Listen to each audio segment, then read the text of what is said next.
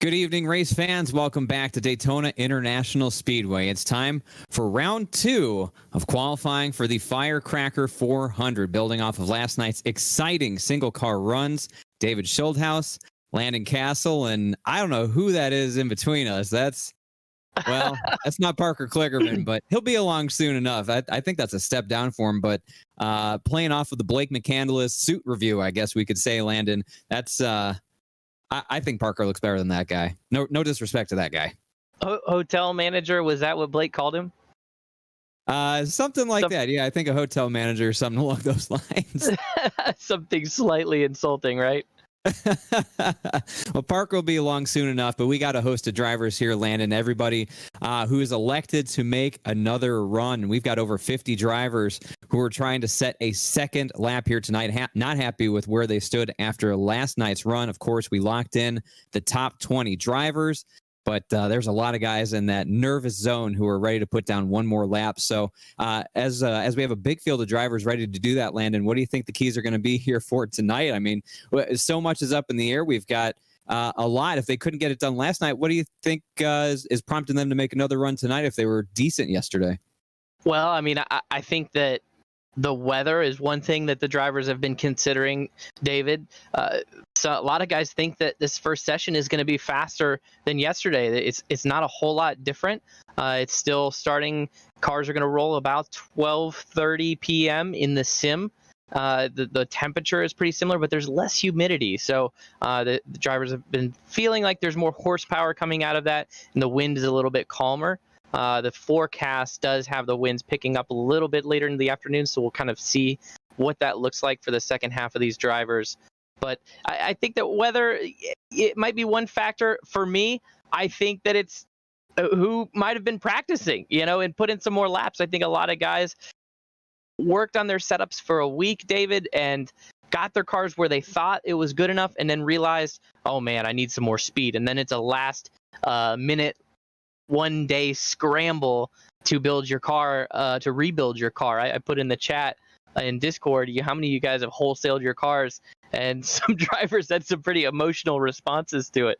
So I could see a lot of drivers really picking up speed just going into the second day. And finally, David, I want to say there's a lot of pressure on the line right now. So all of that speed those guys may have found in the comfort of their own servers, they have to back it up tonight when there's only one shot.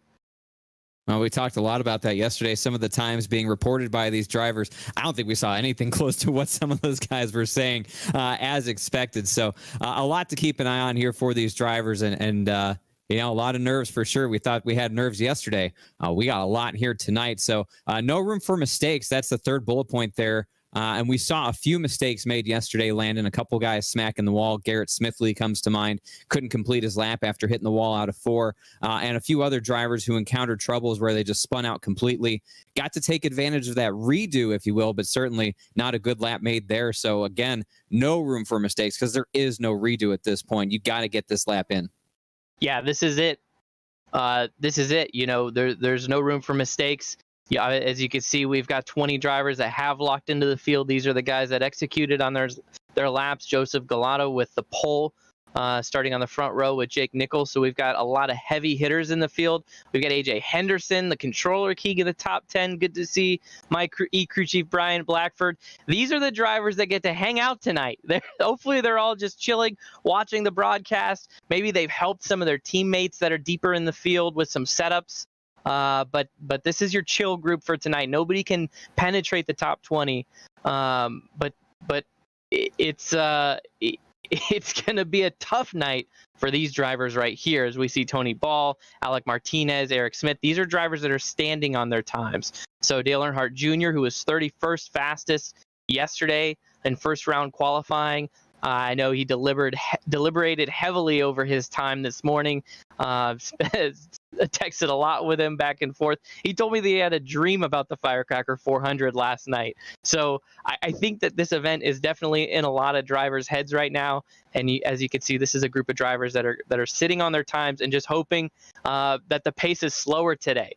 So we'll see them up on the leaderboard as well. Yeah, we talked about the drivers chilling. The top 20 absolutely are chilling. Something they couldn't do last night, but they can definitely breathe easy tonight. But those drivers that we listed who are standing on their time, some of them to me make sense. And some of them are a little bit of a head scratcher, I would say, of why they wouldn't be running a second lap, because I'm pretty sure it was very transparent who was and who wasn't going to be running a second lap. And you know where you stood in relation to those drivers. So a couple of them, I would say, stand out to me that are surprised that they're not running a second lap. Some of them, I would say, like Tony Ball, Alec Martinez, Eric Smith, I would do the same thing. That I agree with their decision to stand on their times. So, you know, for guys like Dale Earnhardt Jr., Matt Everhart, I think they're in that danger zone, maybe even Josh Parker and Justin Lisenby too. I think that low 8 is probably right where you want to be. And you talk about the difference between a 42.814 and a 42.844. It's not a whole heck of a lot, but that could be the difference. We saw a very slim margin from first to 20th yesterday. It could be even slimmer today to make it in to the promised land. So, you know, it's every driver's decision. They're going to have to live with it at the end of the day, and we'll see how it plays out. But a whole host of drivers, like we said, ready to run another lap here. But before we get to any on-track action, we got a new promo video for you. So check this out, and we'll look for your reaction on the other side. It is early morning on Florida's East Coast, but already the temperature 85 degrees, and that will wreak havoc with the engines and cars and drivers. Cars rumbling out of turn 4 into the tri-oval. The pace car is away, and the Firecracker 400 is moments away from receiving the green flag.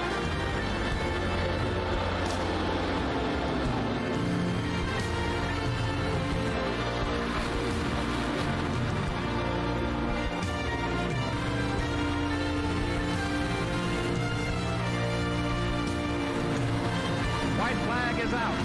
They're in the final lap. Brexit is the winner of the Firecracker 400.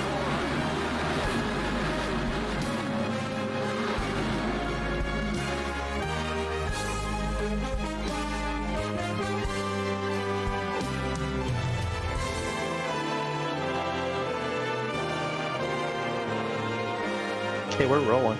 Oh yeah, never mind. All right, pretty cool stuff right there. Another great video. We had a great video yesterday, another great one here. The guys at eRacer, man, I'm telling you, they're cranking out these videos looking really nice, Landon. Yeah, we want to keep everybody entertained. I think there's a lot in store. All right, so with that said, now we got to turn our attention to the business at hand. We touched on it briefly. Now we've got second round qualifying, make or break time right here. Plenty of pressure last night for the 88 drivers who were looking to get in. Now it's going to be, how good of a lap can you run? Perfect, flawless. We talked about all the things yesterday. Is there anything new tonight, Landon, that the drivers need to be extra focused on that they weren't already doing yesterday, or is it the same platter of things that they have to get done right? Man, I think it's just a new emotion. You know, that there's it's a different set of unknowns, David. I mean, last night I think you knew in your own little bubble what you could run and the work that you put in on your car and your setup and everything, and you put it out there and you put it out into the world and you saw. And now you have a reference to go off of. You have your own times. You have everybody else's times. There's probably been a lot more communication amongst drivers. So I think it's just a different emotional dynamic. And then the fact that this is their last chance to get into the race. Oh, look at this guy. How you doing? Ow.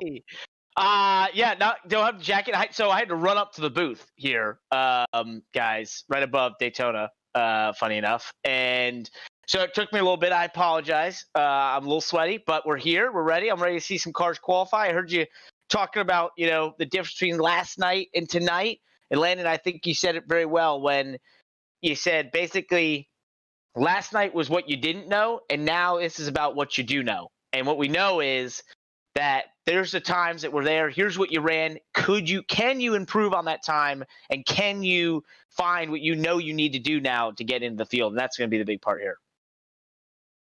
Glad you got up here safely, didn't trip running up the stairs. That's always an important thing. Safety first, Parker. Safety exactly. first. It's a hike up here, guys. We're glad that you could make it. It wouldn't have been the same. We had some fellas sitting in your place there, but you see tonight's order that they're going to be rolling off in. The man who was last to go last night will be the first to go tonight in Michael Rambler Jeans. We highlighted the speed that we expected to see out of him, and he couldn't deliver that lap, so he'll be first out tonight to put down a lap. We'll see what's different here, boys, but you know, I got a lot of feedback, and I'll say this, a huge welcome into everybody watching on Twitch, on Facebook, and on Twitter. We're so happy to have you here. If you want to get more involved in the conversation, of course, like we've been doing, hashtag Firecracker400 on Twitter to extend this conversation outside of the chat boxes as well. Your thoughts, your pictures, everything. We've seen the competitors chiming in too. But I've gotten so much feedback from the drivers themselves with every reason they didn't go faster yesterday and what they're going to do different today. I'm pretty sure I heard every excuse in the book. Well, those are the variables. I mean, that's what happens when you have this many drivers and this much weather and open setups. I mean, there's no telling. That's the thing. It's you know, everyone's gonna find some reason that they didn't go fast, and it's never your fault. That's racers in a T. And then there's sim racers, which sim racers love static, you know, the same, everything being the same. And for some reason, you know, it's because it's the measure of talent apparently. But the funny thing is, you have so much static that having different weather and having different track conditions and that being variable and having open setups is actually some of the things that most mimic real life. So I think that's why we you know, designed this the way we are. And I like hearing those excuses because it means we designed it right. Yeah, I'm with you on that. It tells you that that it means something to them if they're really examining. I mean, I wonder how much sleep some of these guys got, to be honest with you.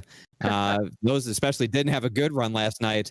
They're probably you know, losing some sleep over that, or putting in the practice time, or getting together with their teams to figure out, you know, all right, here's what we had, here's how it ran. And it wasn't good enough. What do we have to do? So I wouldn't be surprised if some of these guys came back out with even less stable cars than what we saw yesterday in an attempt to find some speed. But here goes Michael Jeans, Landon rolling out onto the track, and we'll see him getting up through the gears. And this is crunch time right here. Yep, this is a driver that's gotta go. I mean, Michael was, you know, putting a lot of time. We've seen the work, we've seen the effort. We've got the track temp is at 134. It's a little bit higher than it was yesterday at the beginning of the first session, at the beginning of qualifying. I mean, so you know, we'll see how these stats stack up. And we should notice at the top, we got the speed, mile per hour up there. We've got the RPM as well. It was a big request from a lot of viewers last night. We were able to implement that through our production team overnight, which was awesome. Great to see. Look for a couple key numbers here, about 213 or so. That's there it is, 213 to turn 1, and 215 to 216. If you see it flickering that 216 into turn 3, that means they're really on a heater. Yeah, those were certainly the metrics that we were looking for yesterday as the day went on. It seemed to be steady throughout the day. Those were the speeds that really the top times were putting down. And you see there, just tickling 215 right there for Jeans. It's a little bit tighter line, I think, than what he ran last night. Gets it right to the yellow, clipses the yellow line. He's loose out of 4. That might hurt him a little bit. Again, every inch matters here around this racetrack. Across the line he goes, slides it down to the inside, and a 42.906 is not going to be the lap, and that's just not the speed that I know he was expecting. It's not going to be the birthday gift that he was expecting either. It is his birthday today, but just unfortunate. Couldn't get the lap together. About 100th of a second faster than Michael went yesterday. So, you know, even though that's not what he's looking for, that could be a barometer of what the track has. So we've got the 444 lined up, ready to go here. That's Monin Rahman. I like I do want to point out, David, our pylon on the left side is already reflecting the drivers that we've got Beckham with me here on camera. My son just got back. Yeah, we've got a guest in the booth. Oh, now he's hiding behind the chair. You know, I do want to point out the pylon. We've already got the drivers populated that have held on their time. So these are the guys. Tony Ball, obviously. lost out to a tiebreaker, ended up 21st at the end of the night last night. Alec Martinez, Eric J. Smith. So these are the drivers that are probably the most nervous for a little while. Easy to follow along with right there. Very easy to follow along with. So you'll have a constant idea of the top 23, that cutoff line at the bottom. That's really what we're going to be keeping an eye on. So as these times slot in, that's what we're going to be looking at. So for Rahman down into turn number 1, he goes 212. Didn't see the 213 there, Parker, that we're looking for. I don't think that's going to be enough. That's unless he's carried a lot through the corners, but I'm seeing 202 on the exit of turn 2. I want to see that more around 203, 204 miles an hour to really put in, a fast lap time. It just touches 215 down to turn 3, but you want to see a little more than that. It looks smooth. I just don't quite think the pace is there. Sometimes they're a little slower. They are a little slide off of Ford. The slower they are, the nicer they look sometimes. So yesterday he ran a 43.00. That's a 43.05. That's going to slow him down. Parker, what do you think about if the track is slower today? We had all but 7, 8, 9 cars give up their time from yesterday and choose to rerun. I mean, this if the track is slower, this could be a complete bloodbath of just backing up times to get to that 43rd. I mean, that would be quite an interesting storyline. Yeah, I mean, it really would, because now you've got guys, it's going to bring so many more drivers into play that were 46th, 47th yesterday. If they can just back up what they ran yesterday, it might put them in the show. Well, I think that was such a, tough portion of this, was that you had drivers, and we were getting hit by so many drivers being like, hey, what's it going to be? What should I do? This sort of thing. And, we're being nice promoters. So, hey, hi, Beckham. We're being nice promoters. We're trying to, be at least helpful in some respects. But, the thing is, none of us knew. And this is the risk they're going to take. And some think, you know what? I did the best I could do yesterday. I'm not going to top that. So be it. If I get beat, that's all I had anyway. And then I think there's some that thought, you know what? There's more out there. I can get it. And that's who's going to go out here and rerun. But if the weather isn't there, if the speed isn't there, at least you tried. And you can't, you can't put yourself for, oh, Gable gets real loose. Oh, man, down off of 2, sideways. Just like yesterday, this is one of the drivers who spun out completely down in turn 3, nearly lost the car there in 1 and 2. That's going to absolutely destroy his lap. He'll get it finished up here, but again, it's going to be a heartbreaker of a lap. Not going to be good enough to get into the field for Marshall Gable. And something that I was curious if these guys were going to try and tweak on these cars to get them even faster and then make them a little less stable as a result. And it looked like that bit Gable right there. So 2 nights, two losses of control for Marshall. And ultimately, it's going to be a 43.839, which will leave him on the outside and all but certainly relegate him to the Firecracker 200.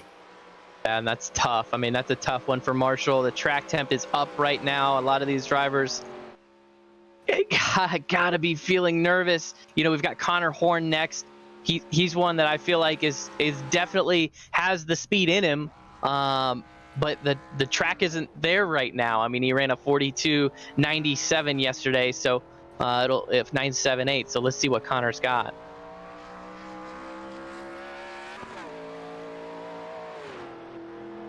So far, everyone who's hit the track, Parker, has been slower. Yeah, that is, hey, that's the risk you take. That's why it's 2-round qualifying. This is just like it was back in the late 80s. You had the risk of, sitting on your time versus rerunning. And it's something, we don't have a lot of experience with in real life these days, but wow, if you, what a high intensity, high pressure packed situation to be in. I just can't believe it. I couldn't imagine.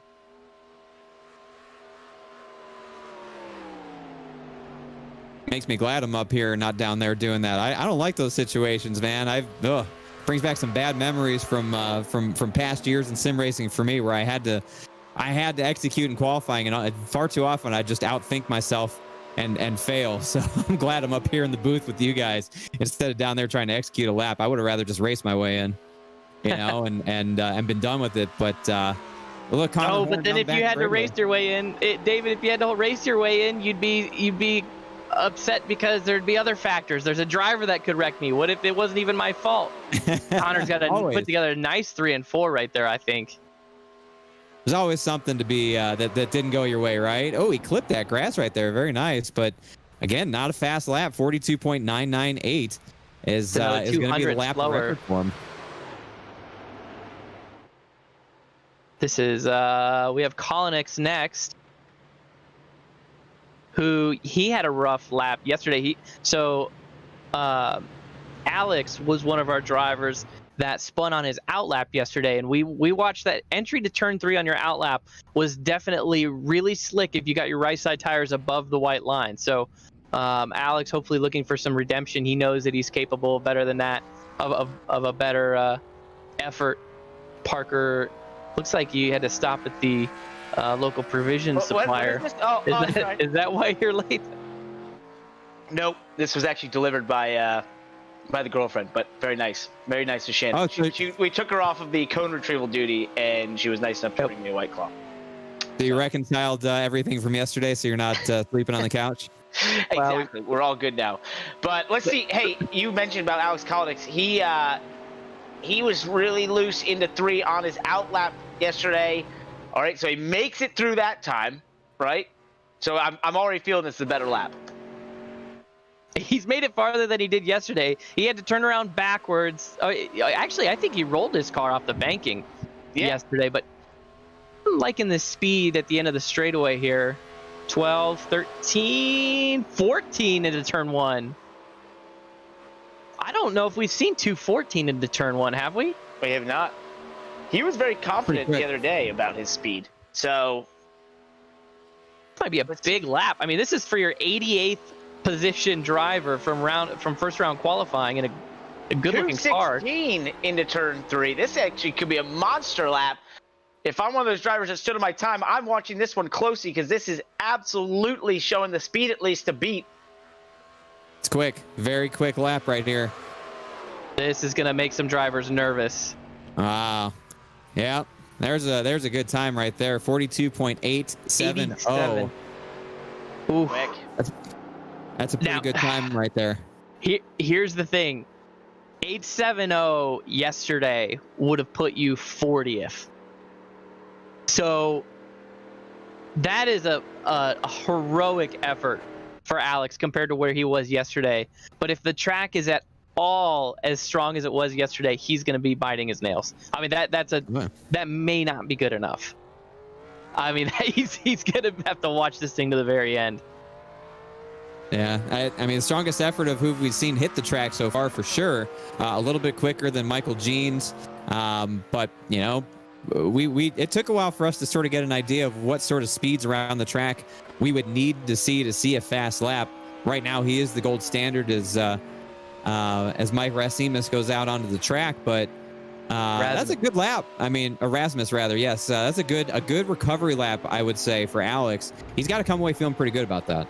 Yeah, I mean, at the very least, if he misses the 400, I would imagine put him pretty far up the grid in the 200. Definitely.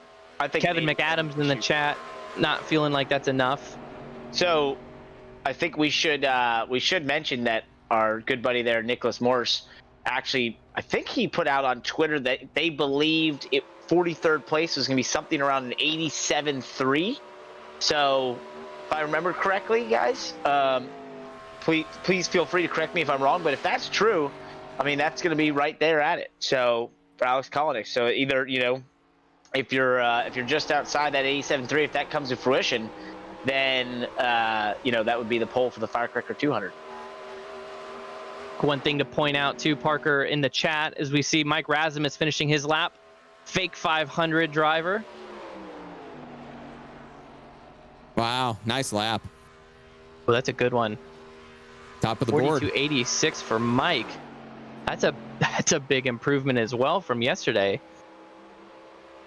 And these guys have hit on something. I've talked with a couple of drivers throughout the day today that had told me that they had found anywhere from a half a tenth to 3/4 of a tenth from yesterday in their testing sessions and their environment that they ran in. And that's a pretty significant pickup. And so for them, if they can go out and execute that could be a very big jump. But those are two very nice laps back to back as Garrett Pick hits the track right here. Yeah, it was about 200th gain for Mike. And guys, I just want to let the viewers out there know we're talking about the Twitch chat. I'm also monitoring the Facebook chat on eRacerGG. So if you are watching this on Facebook, you want to chat to us directly, just comment in the eRacerGG live stream there from the Facebook page, and I'm there commenting, responding, and I'll respond on the broadcast as well. Well, thanks, Parker. Thanks for doing that. That's awesome. I thought I'd chime in. Yeah, that's good. That's good. Let's get the conversation rolling. People are here. They want to see the intrigue. They want to see the drama. They want to see who makes it. Over half the field requalifying, so it's a pretty big deal. Ooh, yeah, a little bobble from Garrett there. See if that costs him any speed down this backstretch.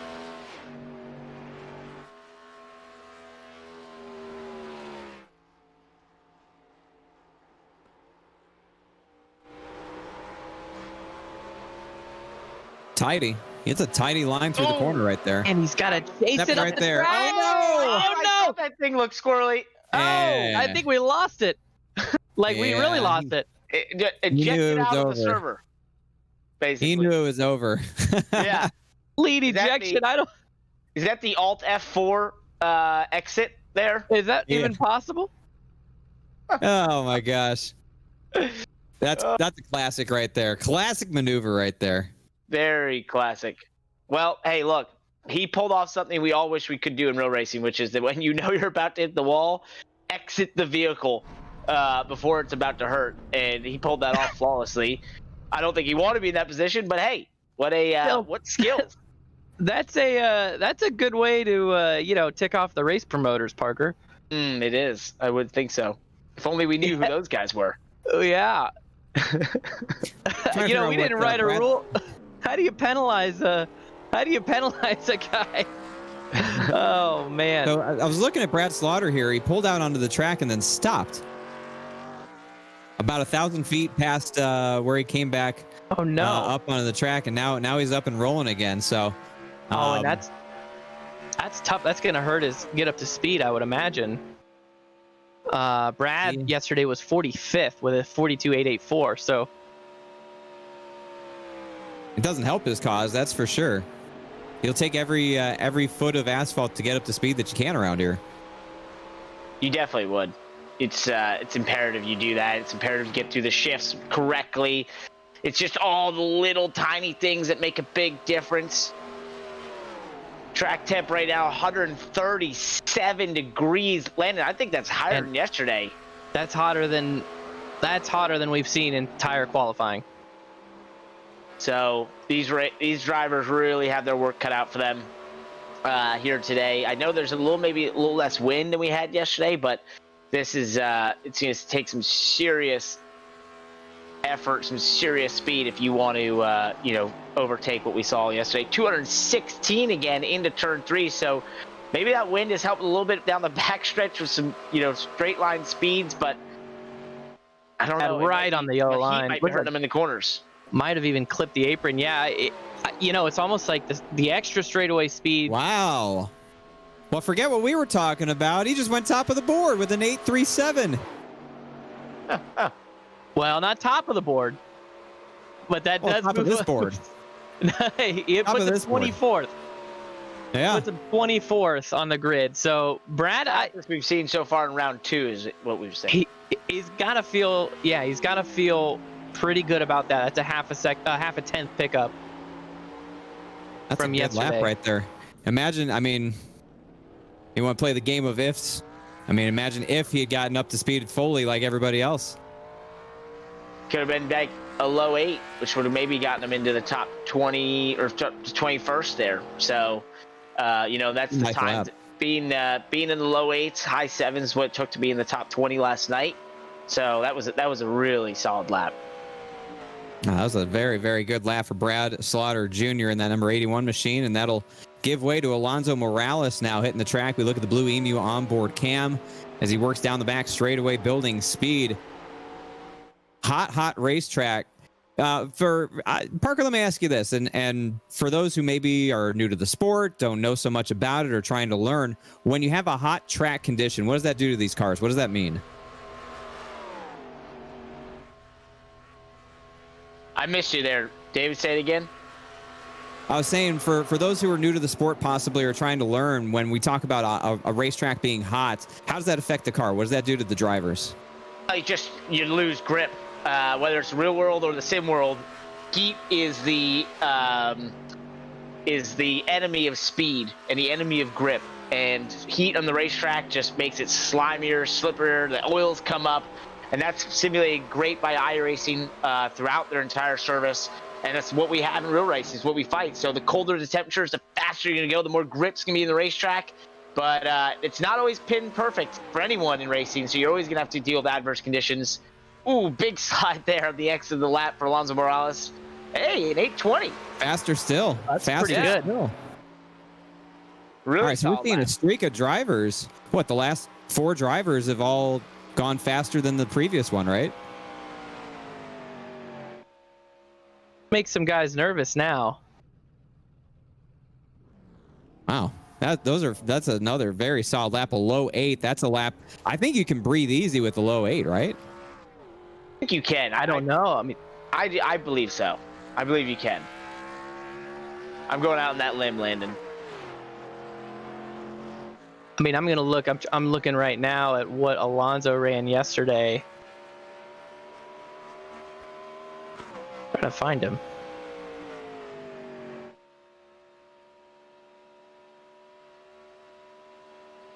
Well, as you look, Alonso ran an 87 yesterday, 872. So an 80. It's almost a 7/100th of a second pickup. I don't know. I think there's some drivers that are going to be nervous about that because they're going to judge off of him and say, well, you know, if you're Joshua Chin, you know, Nathan Rabadabadoo, Gary Sexton, Malik Ray. I mean, these are drivers that are looking at a guy that's 6-7 spots below them thinking, you know, do I have that in me? Even you know, go up to Eddie Kerner, right? 24th, or Eric. Let's talk about Eric Smith, who's standing on his time at a 42.814. I mean, that would pretty much put you in the danger zone of a lot of drivers. I think we just got to talk about the one that most people are probably wondering if he's going to make it or not. His name suddenly changed on the pylon, but that is Dale Earnhardt Jr., who's now Dale Jr. on our pylon. Falling to 28th. It's Greg Onowet. Oh, 887. That's a good lap. Not a bad lap. Not a bad one. I mean, again, that low 8, I think, is where you breathe a little bit easier. A high 8, I'm not so sure that you feel as comfortable with that. But, you know. And that's a 10th pickup from yesterday for Gary. That's a good pickup. That's certainly a good pickup. If you can improve, I think you feel that your decision to run was validated, right? Obviously, I think that's the general sentiment that any driver is going to say. If they went faster, it was a good idea. But then you have to evaluate how much faster they went, and was it fast enough to get into the microcosms of that decision. But I think from the last 4 or 5 drivers we've seen, it's possible. I mean, we've seen a 700th pickup. That's pretty significant. Pickup is significant right now. So I think they're all big. They're all big pickups. But it's gonna be. Does anyone, you know? Do we see this consistently? If it's 1, 2, 3, 4 here or there, and then most people run the speed they ran yesterday, then you know it's not a big deal. But if we see this consistently, then this could change the face of this field completely. And that's what we just got to see. We haven't seen enough cars yet. We're gonna see it as we get 25 cars in this, what the real, you know, makeup of this session is looking like.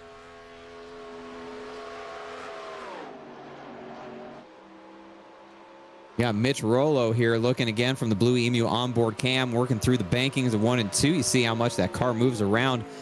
Good little tidy lap here as he works down the back straightaway. I like that car, though. Really glued to the bottom. I think that's something I've seen out of more cars today than we saw last night. getting a nice entry into 3 and just hugging that yellow line. We saw a lot of the guys trying to avoid the bumps down there. A lot of these guys are just saying to heck with it. They're riding the bumps. It's another one glued to the bottom. It'll be interesting to see what kind of speed comes out of a comfortable looking lap. 82. Even less slide. Ooh. Uh-oh. It's getting tight, guys. I'm going to tell you, I think that pretty much makes me feel like your bubble time is going to be a really low 80. I don't think it's a mid 80. What did Dale Jr. run? Junior ran a mid 80. He's at an 849. I'm going with mid 80. It's going to be mid 80, all right? I think an 849. I don't know. I mean, you're going to have to see some of these guys, because these are all guys that were behind Dale. And Dale is a significant mark for us, not just because, he's a great topic of conversation and a Hall of Famer, and we'd love to have him in the show. He's a great topic because he's one of the last drivers that held his time that was inside the top 43. So, between him and Matt Everhart, those are the last 2 drivers that, could kind of be shooting themselves in the foot by standing on their time. Yeah. Well, I don't know. I'm not convinced. I'm not convinced it's not going to be a high 8. I think we're seeing some of the quicker cars right now, but I still think it looks pretty hot. I know the wind is down, but it does, it's a pretty hot track. And if you haven't found something or you don't nail it better than you did last night, I just don't see why you would go faster. As we watch Logan Hagerman right now go around, he looked a little bit all over the place in 1 and 2. I don't know if this will quite have the speed.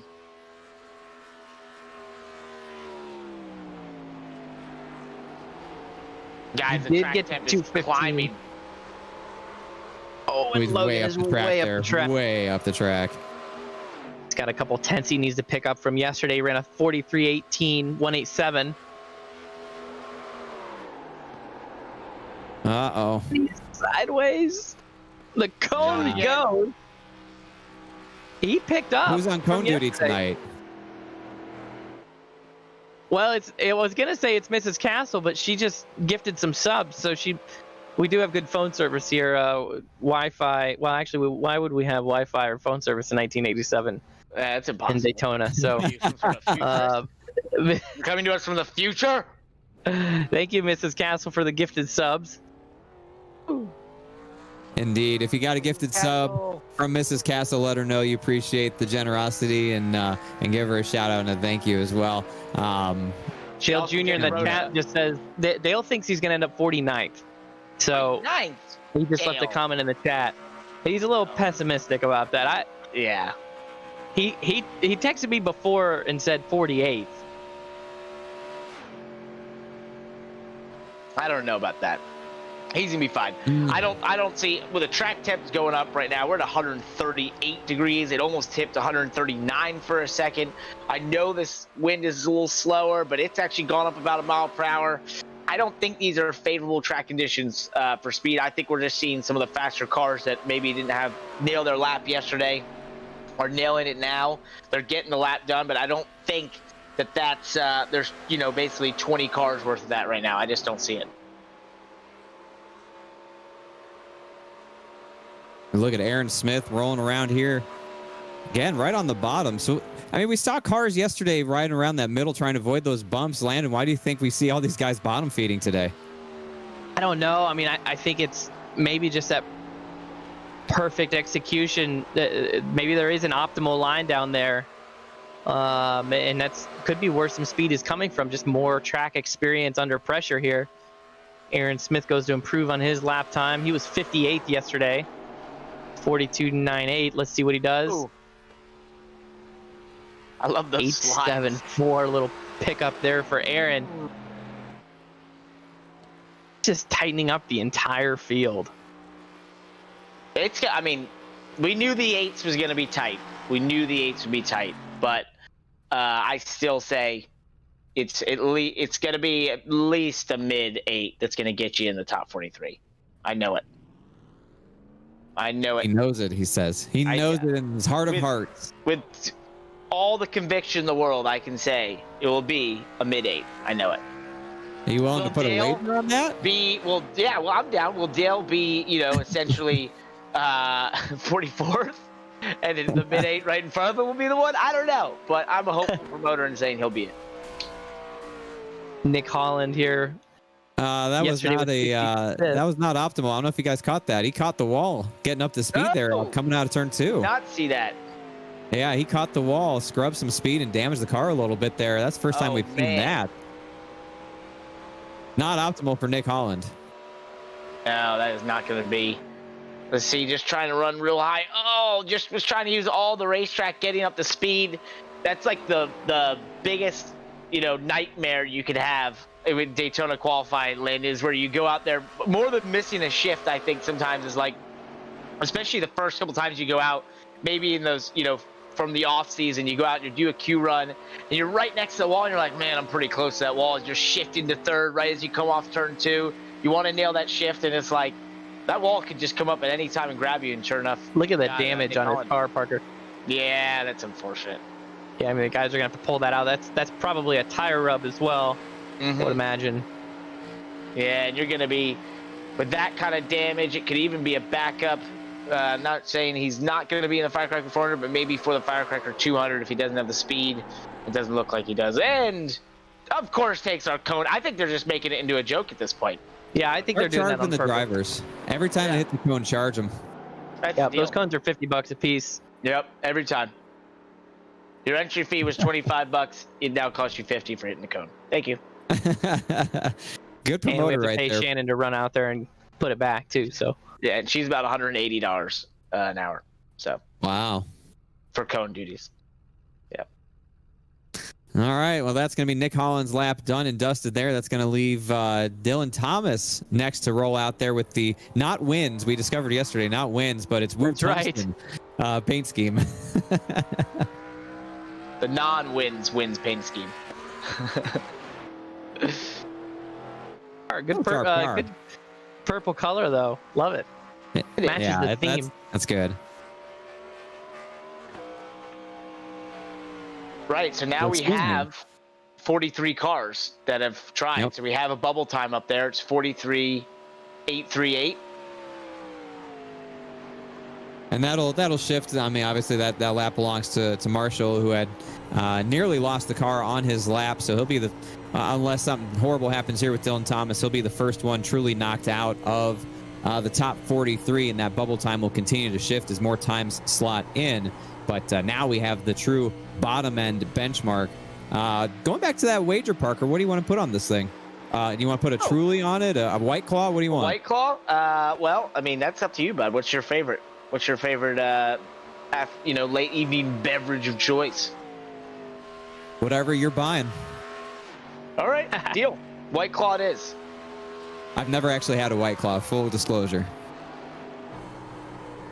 You've never had one? No, no, I've never had one. What rock are you living under? Well, there's a lot of rocks out here in Arizona. Pick one. Well, we're going to change that. All right, so wait, let me get the bet right here as Dylan Thomas completes his lap at a 42.95 with a 2. So not in that 8 range, but that will indeed send Marshall Gable down to the Firecracker 200 as he'll be bumped out of the top 43 for Thomas. Sort of a nervous lap there. That's probably going to be on the outside looking in as well. Still a couple tenth pickup from yesterday for Dylan. I just got a message from Alex Kolinix, who told me that the track is really slow right now. So we're seeing a lot of drivers pick up their speed from yesterday, but Alex is saying that he was running 42.82s earlier. Feels like the track is slow. So Parker, if you're somebody that is sitting and watching and you're maybe 10 cars to go, are you adjusting your setup at all? Maybe any crew chiefs in the chat, can you share some insight into that? I think if you have teammates out there, we saw Nick Morrison, the whole HPM crowd, the 3 of them went at different times, and the last car to go was the fastest. So you got to think he had some speeds. We look at this Nexus Esports car here of Nathan Rabadoo. What do we call it there? We call him Rabadabadoo because we don't really know how to say his last name. Yeah. pretty awesome. I love the look of this car. Incredible look for this car. But we've seen a lot of these Nexus Esports cars. You got to think they're all talking to each other, saying, this is what the conditions are. This is what I experienced. And for the next car, trying to help them out. Parker, this is one of our first drivers that last night, he was 30th. So, you know, we talk about Dale Jr. holding his time. Nathan, had he held onto his time, he had a tie with Dale Jr. and he won that tie. But he elected to give up his time and go back out today. So if he goes slower than he went yesterday, that's a big loss for Nathan. It's a net loss, as we say, in the business. I'm not sure how that lap looked. 8.68. That is slower. It is slower. That is a net loss. Yikes. Now this is getting interesting. Man. What was his lap yesterday? He went 8.49 yesterday. He was 30th. Oh boy. That's a 8. What did he just run? 8.68. 8.68. 8.68, and 8.68 would have put him 40th yesterday. I'm telling you, the track is not faster. The faster times we've seen is drivers who basically messed up Had a lot yesterday. to speed to gain. They had a lot of speed to gain. Something went amiss yesterday. That's what we're seeing. And I do not think why Dale Jr. is not going to end up 49th as being one of our last cars that didn't, that stood on his time. I believe because you're not going to have 20 cars that find all that much more speed. I don't see it right now. I think this is when we see cars go faster under these conditions, that is someone that tells me they just didn't have it right yesterday. Yeah. Yeah, I agree with that too. So for Nathan Rabideau, perhaps outplaying himself on that one. We'll see how it goes for him. But boy, oh boy, if his time yesterday would have gotten him in and his time today keeps him out, that's about the worst case scenario that you could come up with. Is J-Bo Justin Botello hits the track now and is looking to improve yesterday. Disappointing time for the driver for Outrun Esports. He's looking to put a good one down, and look at this, a little bit of cloud cover. Oh yeah, that's always a welcome sight. As a driver, you love to see it. As a competitor, you hate to see it for that guy unless you know that thing's going to stick around for the next when you go. So cloud cover can make a big difference. We're not seeing it immediately in the track temp. 139 degrees from the highest we've seen in any of these qualifying sessions. Still, that's just a scorching racetrack right now. Barely Justin 15 right there. Yeah, he did, and he was one that surprised me yesterday. I really was expecting more out of Justin. He does have a cloud there, it looks like in 3 and 4, but the track temp is still hot. He was 64th with a 43.145. Oh, and he's lost it. It's Missed the cone, though. 42.9. So there is a pickup there for him, but I would agree with you, Parker, that this is a driver that I would say is someone that had some speed to pick up. And he's probably going to owe his friends $20 for missing that cone. Yeah, we won't charge him extra for that.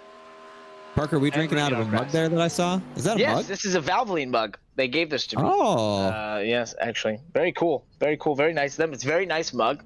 It's very fancy. It's got a finish here, a matte finish. And it also... Nice. Yeah, no, it's got the Valvoline thing, and it's also got a top for when you have coffee. You can do hot or cold in this mug. It's very impressive. Wow. How do I get my hands on one of those?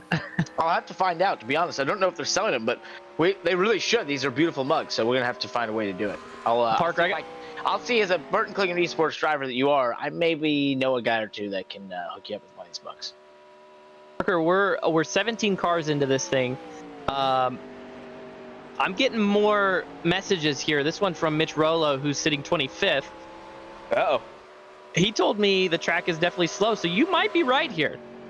He said he was running 7.8, 7.9s earlier in practice, privately. So, well, Sheldon, he's gonna owe me a White Claw here pretty soon at the end of this thing.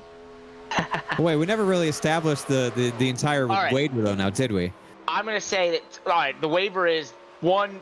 What are we gonna say? An 8.5. What do we feel like? So Dale Jr. was the last person to stand on his time, right, Landon? It was Dale Jr. was 30th, and then there was Matt Everhart was 38.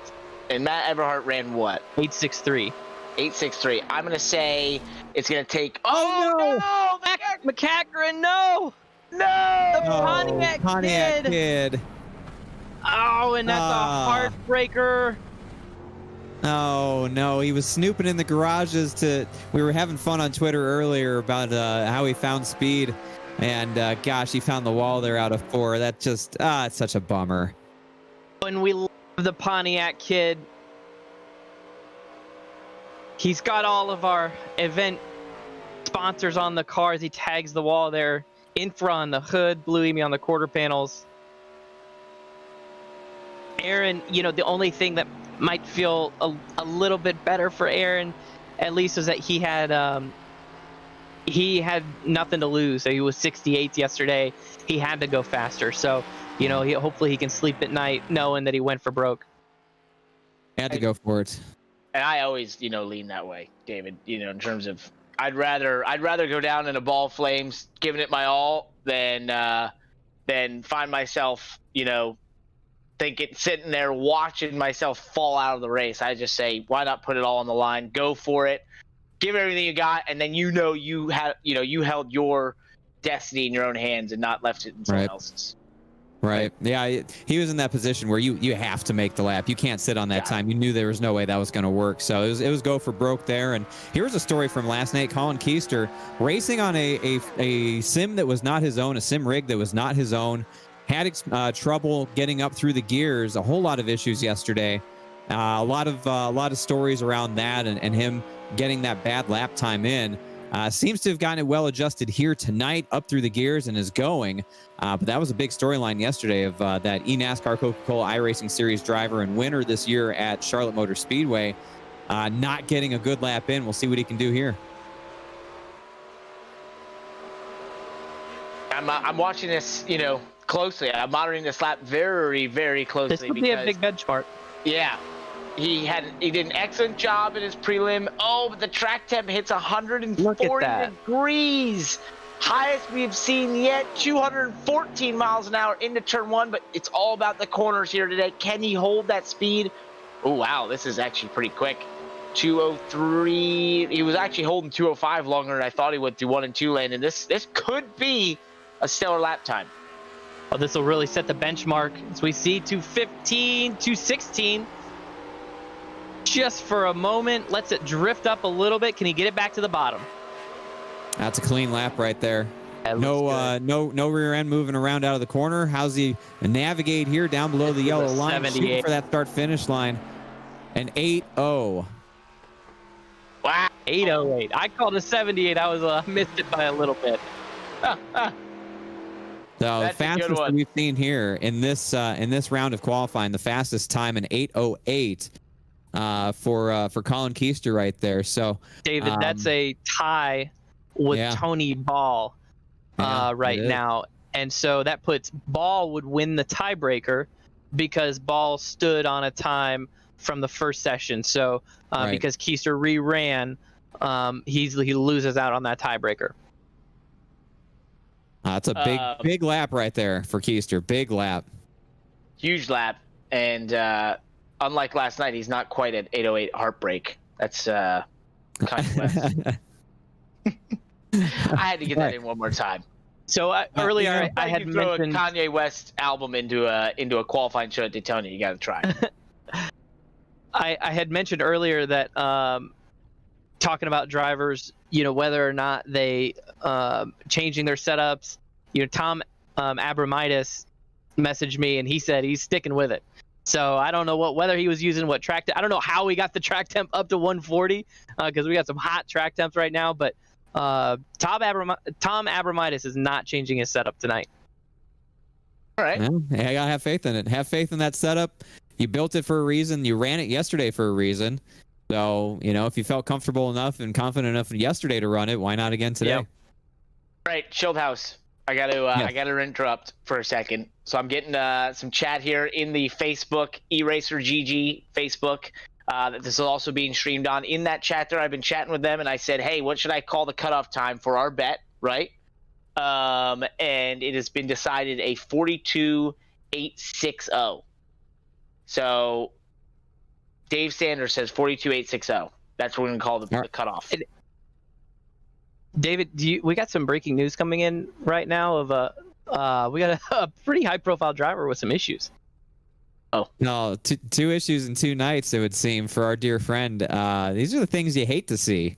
But one of the inherent problems of sim racing, I guess you could say, for Garrett Smithley, who has just tweeted out he's having internet problems from the home office, and he's trying to get things squared away. But boy, that's a helpless feeling right there. That's unfortunate. He caught the wall out of 4 yesterday, and now battling internet issues tonight. Yeah, that's rough. Yeah, so what we do with eRacer, we put him on a 5-minute clock.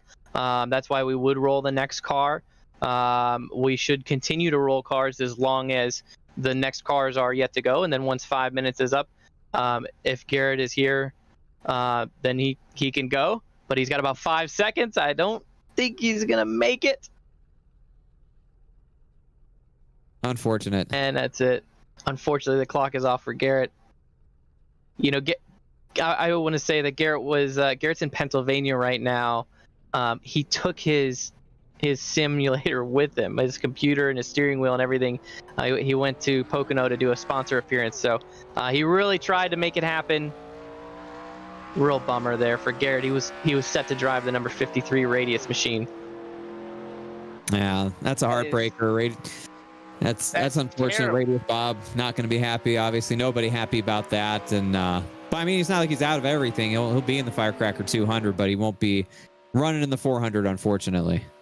Good time to bring up that the Firecracker 200 also is a pretty high-paying race in the grand scheme of iRacing races. It pays $500 to win.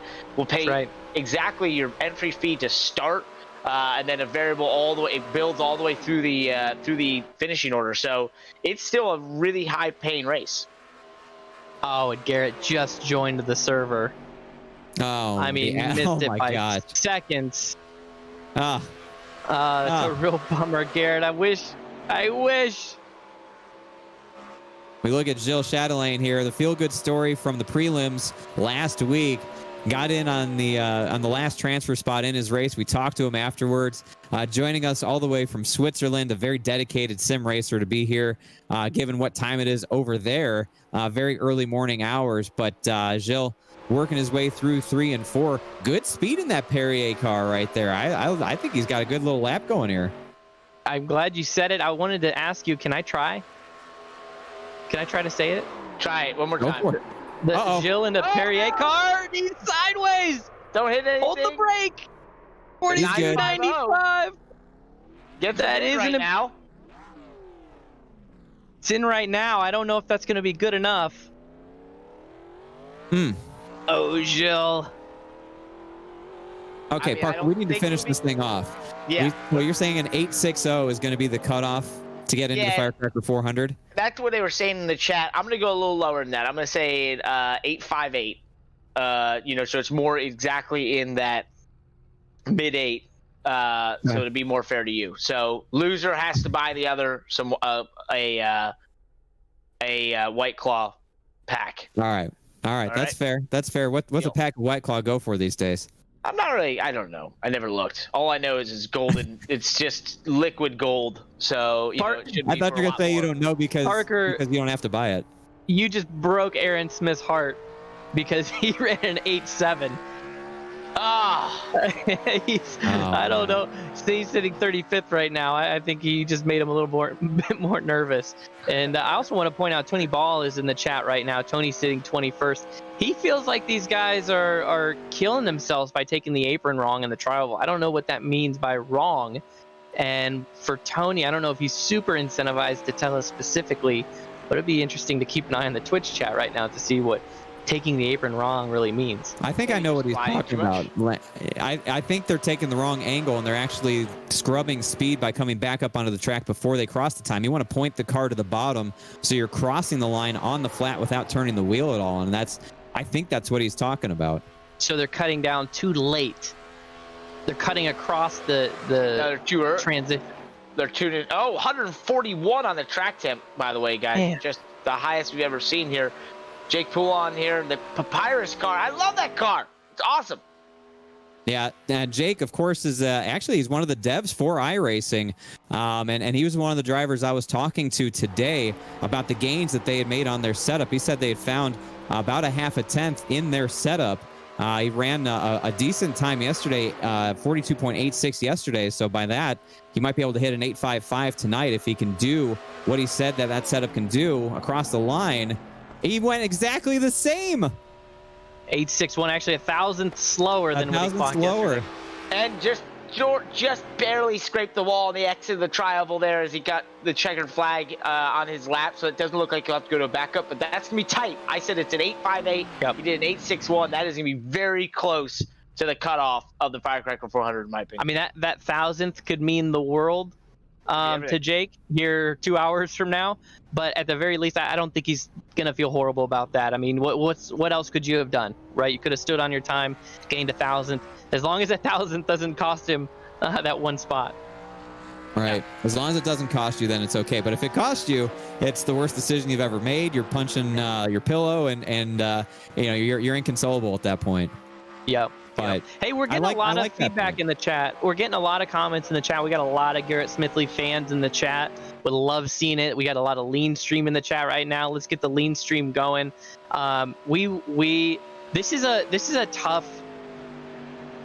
tough conversation for us. Oh, is Brett Punkari? Oh no! Keep it out of the fence wall. Princess Peach. A lot of damage for Brett. Can't save the princess there. Brett wants to abort the lap.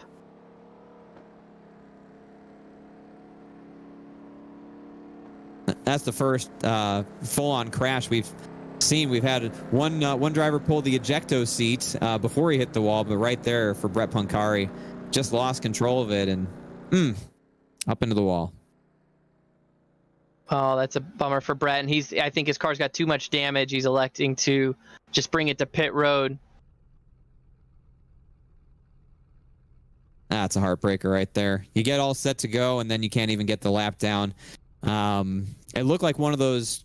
We've seen a few of those, Parker. One of those super high entries, trying to pull the car to the bottom from the wall, and it just every time we've seen somebody try and do that, it hasn't worked. And today, with the hottest track temperatures that we've seen, you're not going to get away with that today either.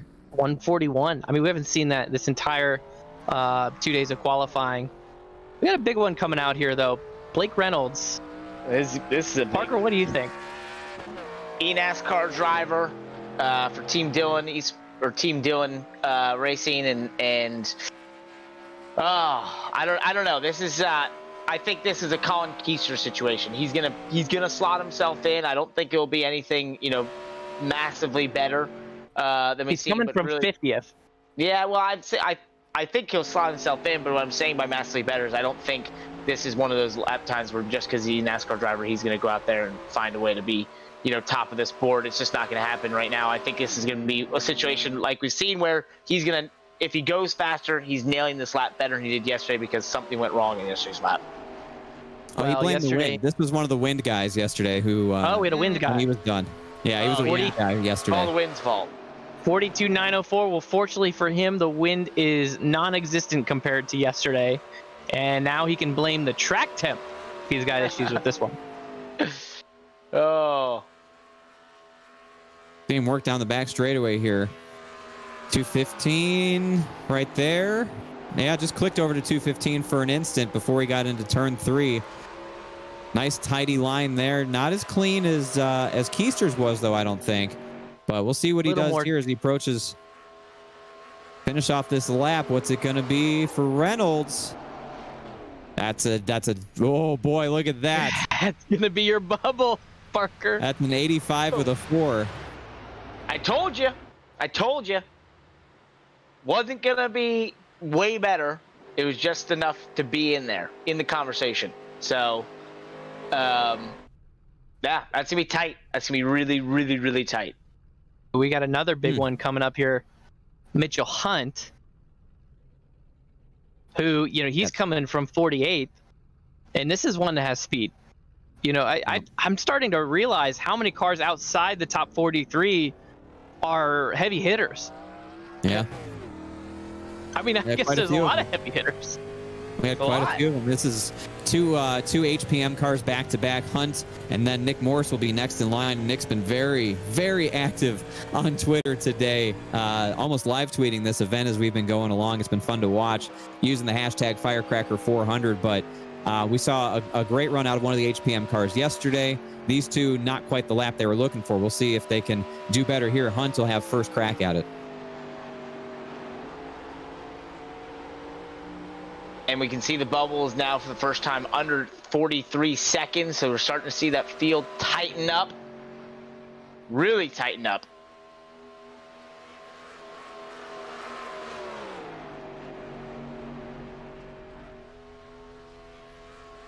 See his speed into one. Do we feel up to 15 into one? Into turn one. Wow. Huge. Heaved it. Oh. Tidy. Oh, yeah, we haven't seen 215 into one. We have not seen that. That could mean 216, 217 down the backstretch. Let's see here. Or did he just have a ton of speed? Was the wind in his favor? He did hit 216. Can he keep it on the bottom? It is down there. It looks solid. Clean. Down to 03.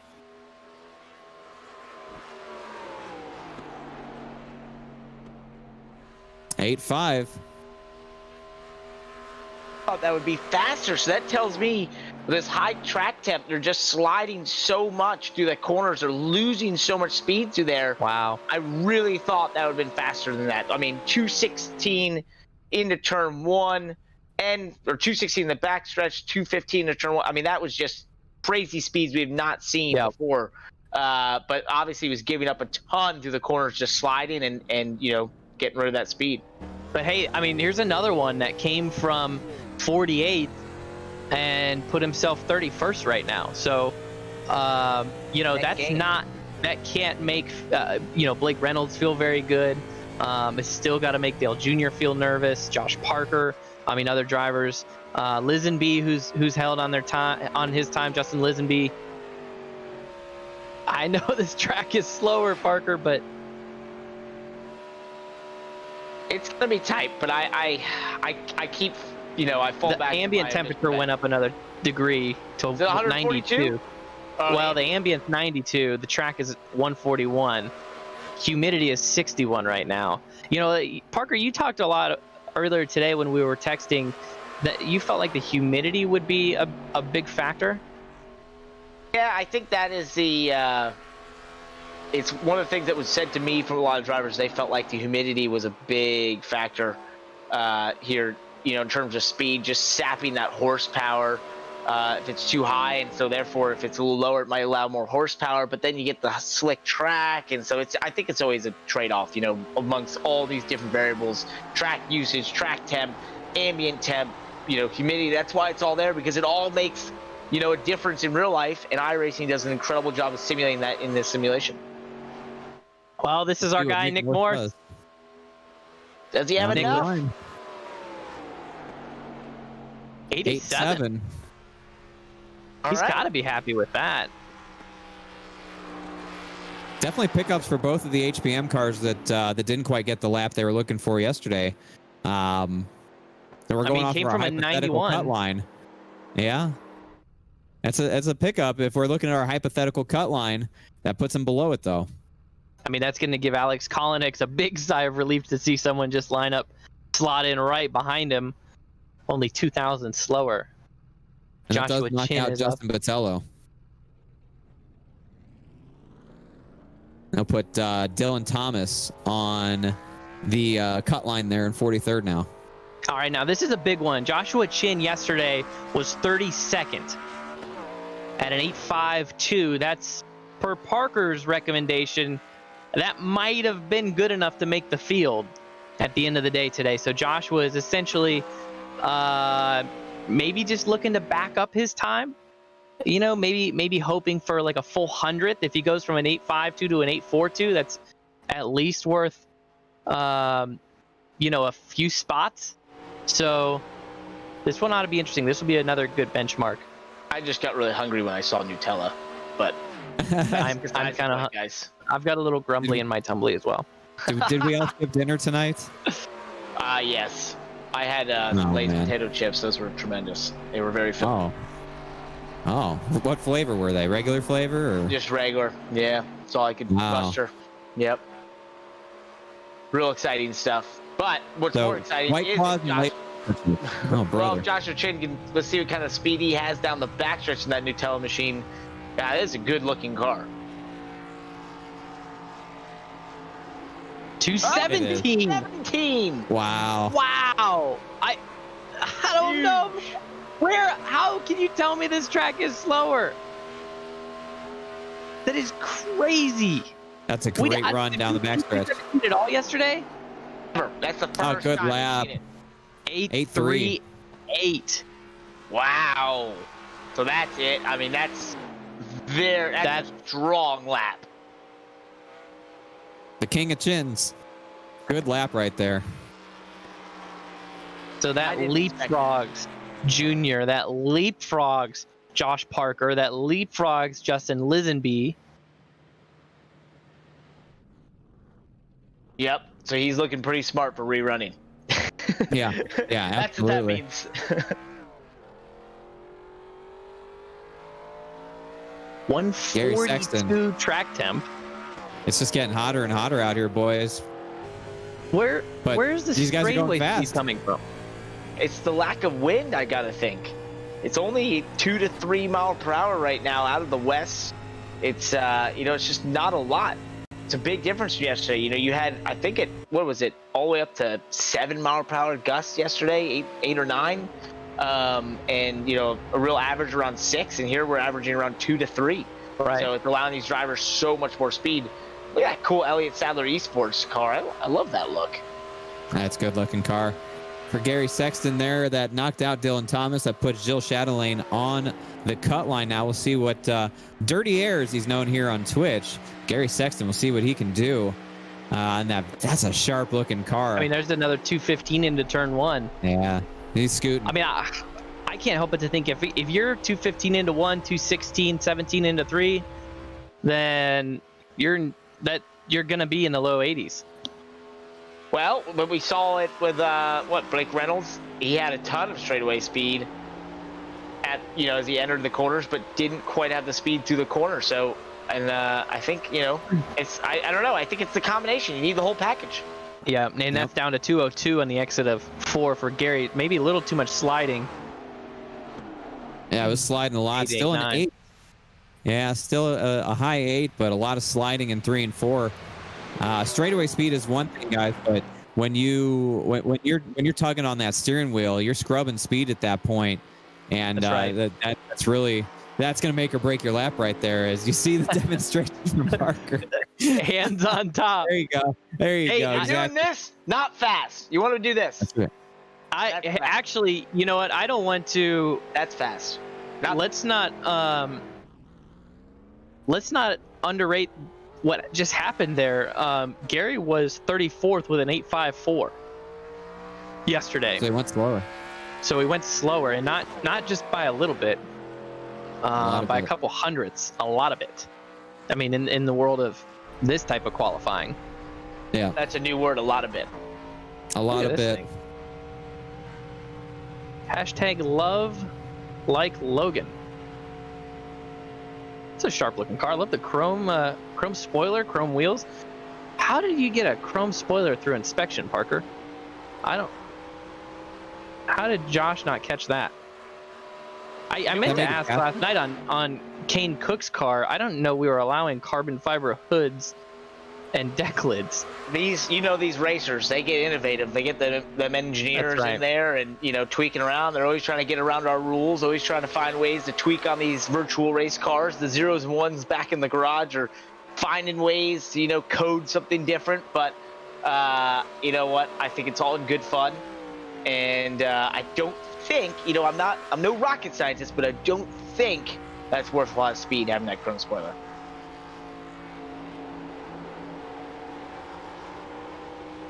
As much as Junior is texting us right now, Parker, he ought to just come on the show. He really should. I mean, he's sitting here calling me a downer, doesn't like my tone. Oh no! Is he blowing your phone up? He's saying you're You're telling him he's not going to make it. I'm saying he's going to make it. I mean, he's invested in this, and you're just putting him down this whole time. I will tell you, I like how he's kind of dialed this in for himself, because this is exactly how, you know, as racers, how we do it in real life.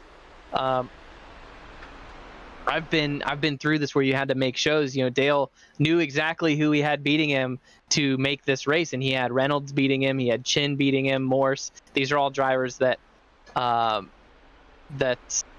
you know, I think that some of them he's gained. So for Dale, those might be freebies. Maybe he's feeling a little more confident. I mean, if he wants to come in and watch and chew off his you know, fingernails with us, he's more than welcome to. But I think he's okay. I think he's really going to be fine. Some of these others, you know, don't know. That's why we watch, right? That's why we're doing this. If we knew, then we wouldn't be watching. You know, if we knew what was going to happen, we wouldn't make a big deal of it. And we have going on here. We have something special, Landon. I'm allowing this. It doesn't count. It's the end of this portion of the session, but we're gonna let this commercial break. 5-minute clock, and instead of a commercial break, we're gonna let this car here, driven by Garrett Smith, because he brought his entire computer system to Pennsylvania. He's in the Radius Bounty car. He's not going to make the Firecracker 400, but why not give him the chance to put a little bit of love to Radius and make a symbolic qualifying lap that absolutely means nothing. We shouldn't even time this, but yeah, we're gonna let this happen. It's a thank you to Radius. What a beautiful car. We're gonna get somebody in the 53 race. Somebody's got to drive that 53 Radius in the show next Wednesday. So if you're fast enough to make it in, send me a message, and we'll get you a sponsored car. We've got a couple on offer. Anyone that and really say that to all the guys who make the Firecracker 400. If you feel like you want a sponsor, give us a message. We're always absolutely. We have many on offer. We'll help you get on a car. You know, Garrett, we got to give a lot of props to Garrett Bear. Took all of his computer stuff with him to Pennsylvania. He's got a sponsor appearance today. He was dedicated.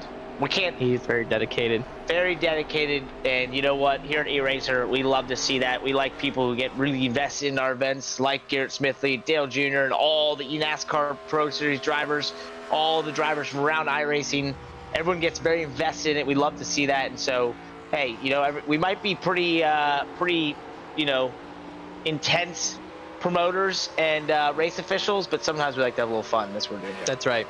You know, maybe we need to find a better policy for determining, you know, internet dropouts and whatnot. Yeah, this might change the future of iRacer rules forever. Garrett, what do you got? 42,917. Well, it wouldn't have been good enough anyway. Hey, put on a show for us, buddy. Keep her in one piece. That he did. Good job, Garrett. Thanks for showing up, bud. You can see him most likely. We'll see how it all shakes out, but let's see if he, you know, can find himself in the 200 maybe. Possibly. Well, yeah. We got to figure out the alternates and everyone that runs, and there's a lot of things that happen there. So sorry, I think my Discord disconnected there. We have the Firecracker 200, Parker, which is a 43 car starting field for the drivers that missed the cut. So the starting lineup, the pole sitter will be the 44th place driver, which right now is Gilles Chatelain. You know, hopefully we can see Garrett Smithley in that field. It'll be a good show. That's going to be on Monday, June 29th, and that's, like you said, Parker. That one pays pretty well. It pays $500 to win. It does. Pays you your money back just to start it. So, you know, this with this event, we started with 344 entries. I know you've heard us say that number a lot. 88 made it here in the 2-round qualifying. 43 races in the Firecracker 200. 43 races in the Firecracker 400, which is going to pay $2,000 to win. But every spot pays you something. So it pays $100 from a $25 entry fee just to start the Firecracker 400. I think that's pretty cool. I'd sign up for that any day of the week in any type of racing, and especially in the racing when I was coming up where you used to pay a lot more than you ever got back. I think it's a cool setup. I mean, I'm no accountant, but Oh wait, yes I am. Yes, That's you a are. good deal. That's a good deal. Well, you know what? We got a little break in the action while we get the track prep for more drivers to go out and put down laps. So for those who may have missed it the first time, we got another video for you. Check it out. Morning on Florida's East Coast, but already the temperature 85 degrees, and that will wreak havoc with the engines and cars and drivers. Cars rumbling out of turn 4 into the tri-oval. The pace car is away, and the Firecracker 400 is moments away from receiving the green flag.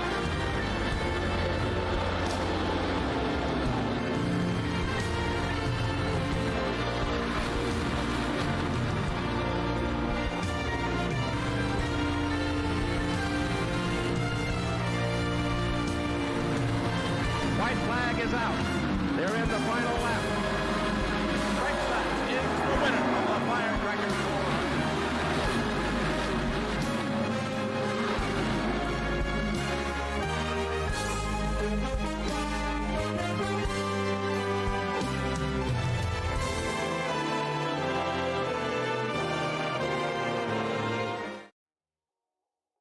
Pretty cool stuff. I love it. I love it. I love it. So well done. I gotta tell you, I wanna close the loop on this Garrett thing. Of all people to get a protest from, I think the sponsor is telling me that they think the clock was a bit fast on Garrett by maybe just a second. So We don't even have competitors. We got sponsors coming at us. Radius Bob is pulling up the shot clock and is gonna overlay it with the buzzer. But we're gonna have to talk about that one. Boy, oh boy, this is how you know it's serious, boys. When you got the sponsors coming after you, not just the drivers. That's how you know. Yeah. This is too much. We're gonna start doing is just giving them your number. I think that's the solution here. I mean, they're not going to like the answer that I give them. It's not going to be any different than yours. That's true. That's true. You know, it's I can just deflect them for a little bit till they figure out. That's fine. That's fine. Yeah. I'll bring them on. Bring them on. I'll take it. It's fine. Not a problem. I'm used to putting out fires like that. We're all good. You know, just send them my way. We'll come to a nice understanding of why they're wrong and you're right. And I'm happy to facilitate that conversation. Absolutely. Not a problem at all. Right? I just might. Yeah, exactly. I mean, listen. We got to be consistent in the message, right? And then that's what we're going to do. No matter who the sponsor is, and we love all the sponsors, and we want to thank them for being a part of this because it wouldn't happen without them. People getting real sponsors to come in and run this event, guys. I mean, That's right. People looking at this, it's still sim racing at the end of the day, but it's more than just sim racing. It's a whole lot more than just sim racing, in my opinion, and I think we all feel the same way. Well, hopefully this is the start of something great. You know, obviously in the support from INFRA resolutions. You know, it's been tremendous to be able to put up this kind of purse and have this kind of a show. So hopefully we keep it rolling, Parker. For resolutions, you can definitely. I know your chat there on Twitch is always sending them to INFRA resolutions. You got that great what do you call bot command? What do you call it? Bot command? Exclamation point discount. Yes, discount, and then you get a great discount on all their products. But you know, it's really cool to see these sponsors. And I've seen some people out there talk about like, hey, what does it mean to have a sponsor in esports or e-motorsports? Like, why have it? And you know what it does? It does a couple things. One, yeah, it doesn't cost us anything to run these, you know, virtual race cars, but it does validate the time and effort that these racers and all these people participating in these events put into it. So, and it validates all of you viewers out there watching this and being interested in getting into what's going on. So I think that's, you know, one of the key things. And then lastly, and maybe most selfishly, having these corporate partners come in actually helps us spread the word that this is going on, that people should be watching this, that they should be paying it, you know, attention. And that's what iRacing does so well. And they give us this platform to do that. So I think, you know, when people wonder, why do you have these sponsors? Why are they getting? Is it just for fun? No, it's real business, but it also does so many things to validate the you know, platform and what we're doing here that we all put so much effort into. Well, and Parker, I look at the iRacing platform as this new, and I hate calling it new because it's been around so long, but a new portal for real racing. This is just another discipline for real motorsports. So Tom Abramitis said he wasn't changing his setup. Had some confidence. The track's cooled down just a little bit. 136, still pretty hot. Track temperatures even hotter than where we started. But, you know, maybe we've kind of peaked the sun in the sky. Track's cooling down just a little bit for Tom. This is 5 degrees cooler than what we saw by the last car before. So before we had that little break. So this could be interesting. We'll see if this adds some speed. A little bit windier, though. Winds have picked up this afternoon in Daytona. It is 7 miles an hour. Winds coming out of the west. We were kind of in the 3 mile an hour range earlier. I wonder if that'll affect this end of the straightaway speed. Oh, definitely. It's only about 212 going into turn 1 right there. Just clipped 213. Yeah, we're a little bit later in the day. You know, time's passing here, and it's about 1:45 in Daytona Beach right now as we're doing this on June 25th. So it's today, about 1:45 right now. So interesting to note that and how that affects Tom as he makes his lap here a little bit higher up the track in that middle groove in 3 and 4, pulls it back down to the bottom to get the run off the corner. See what this lap time looks like. An 88. 880. That's going to be... See what Tom ran a 43.17 yesterday. So we got, what, maybe 28 cars left here, Parker? 27, 28 cars? Well, we got a very interested bystander that's begging to know how many cars are left, so you better get that number right. Yeah, once again, we're just going to continue to remind you all that Dale has been blowing our phones up. I think he's too nervous to talk. Yep. He's pacing around right now. Pacing around, pointing out that Tom just made a huge pickup on his speed from 66 to 43.17. To be clear, we do have 20 cars scheduled to run here. 20 cars left on the roster, left to put a lap down. 20 left. This is getting tight. I mean, who is I mean, if you're Blake Reynolds, how do you feel right now? Nervous, I would say there. That to me, I mean, that's your spot. Right, yeah, because he was right above my cutoff. So of course I would feel nervous there because I, have timed this and guessed this perfectly, of course, as you'd expect, to where this is going to be an 8.58 is going to be the cutoff. If you don't run anything better than 8.58, you're not going to be in the Firecracker 400. If you run slower than 8.58, a 42.858, you will be in the Firecracker 200. Well, let's find out. I mean, we just I just asked if you're Blake Reynolds, how do you feel right now, Blake? I'm a little nervous. I'm just right there, and I wasn't happy with my weather. I wasn't happy with my wind, and I know that's an excuse, but yeah, luck didn't go my way. I hit my lap when I felt right, and the time didn't show. Look at that. The first 7 we've seen today. Garrett Conrath. And that was 42.799. Where did he come from with that? Well, wow. A doozy.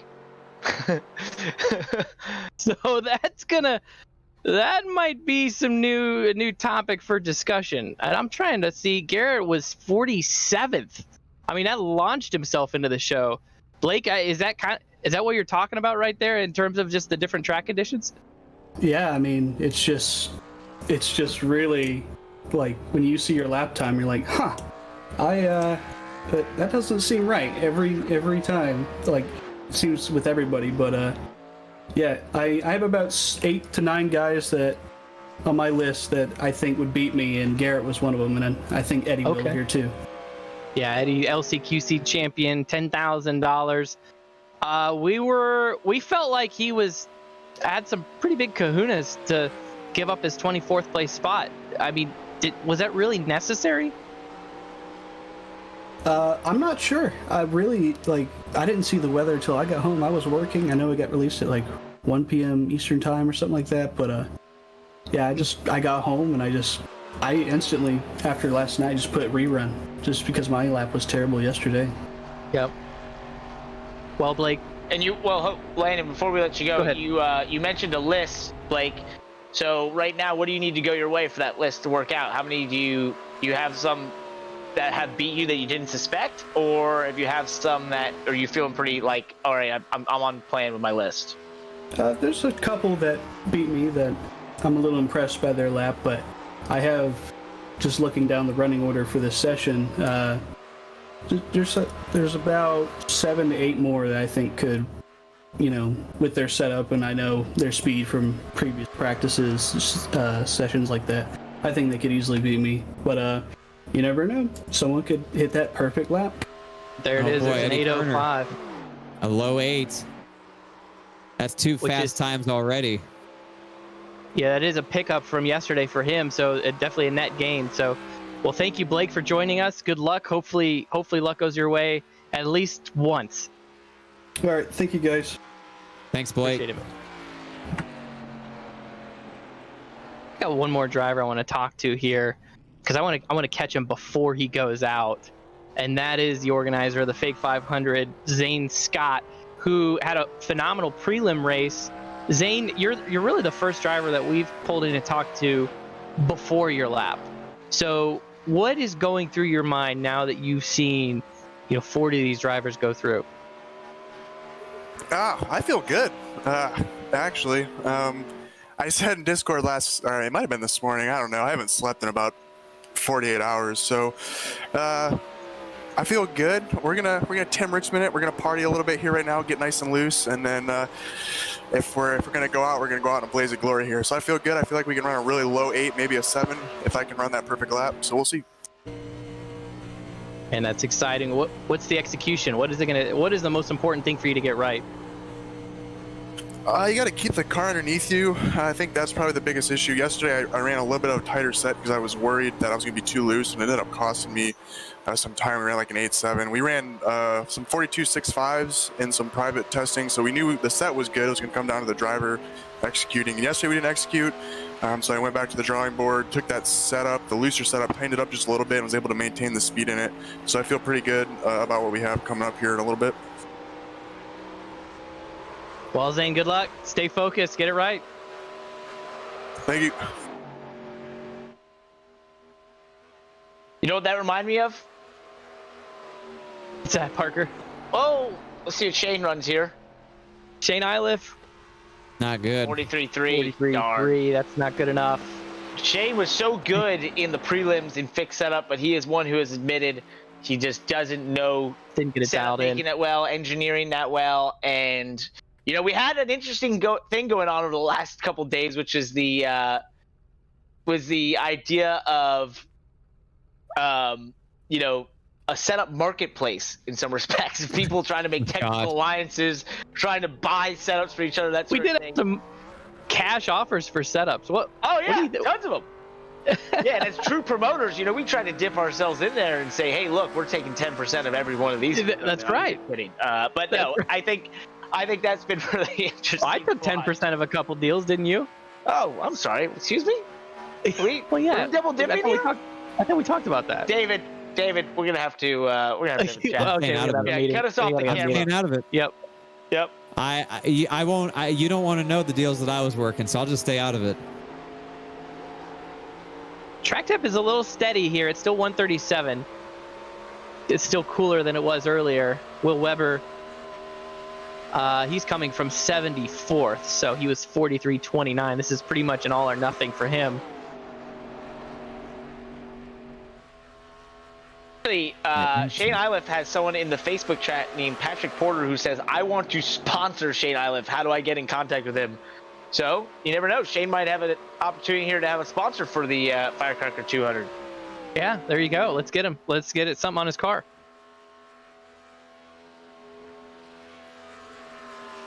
All right, Will Weber down the back straightaway into 3, 2:15 right there.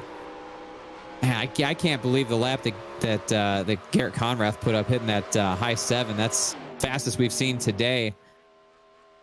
Some big names in this field still left to run and hit a lap. Weber really walked it up the track there. That's not going to be a good lap time at all. 43.04. That's definitely an improvement from yesterday for Will. Yes. Couple tenths, but not gonna get him on the board. No, that'll leave the brightest car in the world, John Gorlinski, to be the next car out on track. So we'll see what John can do. We know he was absolutely not happy with the lap that he put down yesterday, hence why he's running today, but not up to the standard that he was going to hold himself to. We'll see what he can do today. David, he was 25th yesterday. I know. That's an 18-car cushion. I mean, he ran a 42.833. So I think he was looking at his fellow eNASCAR Coca-Cola iRacing Series drivers, and that was the standard he was trying to hold himself to. It very well could be. He wasn't the only one with a black license that was outside the top 20. That's for sure. Nope. But this is a risky move. I mean, if I were 25th yesterday, I would not have rerun. No, I would have held my.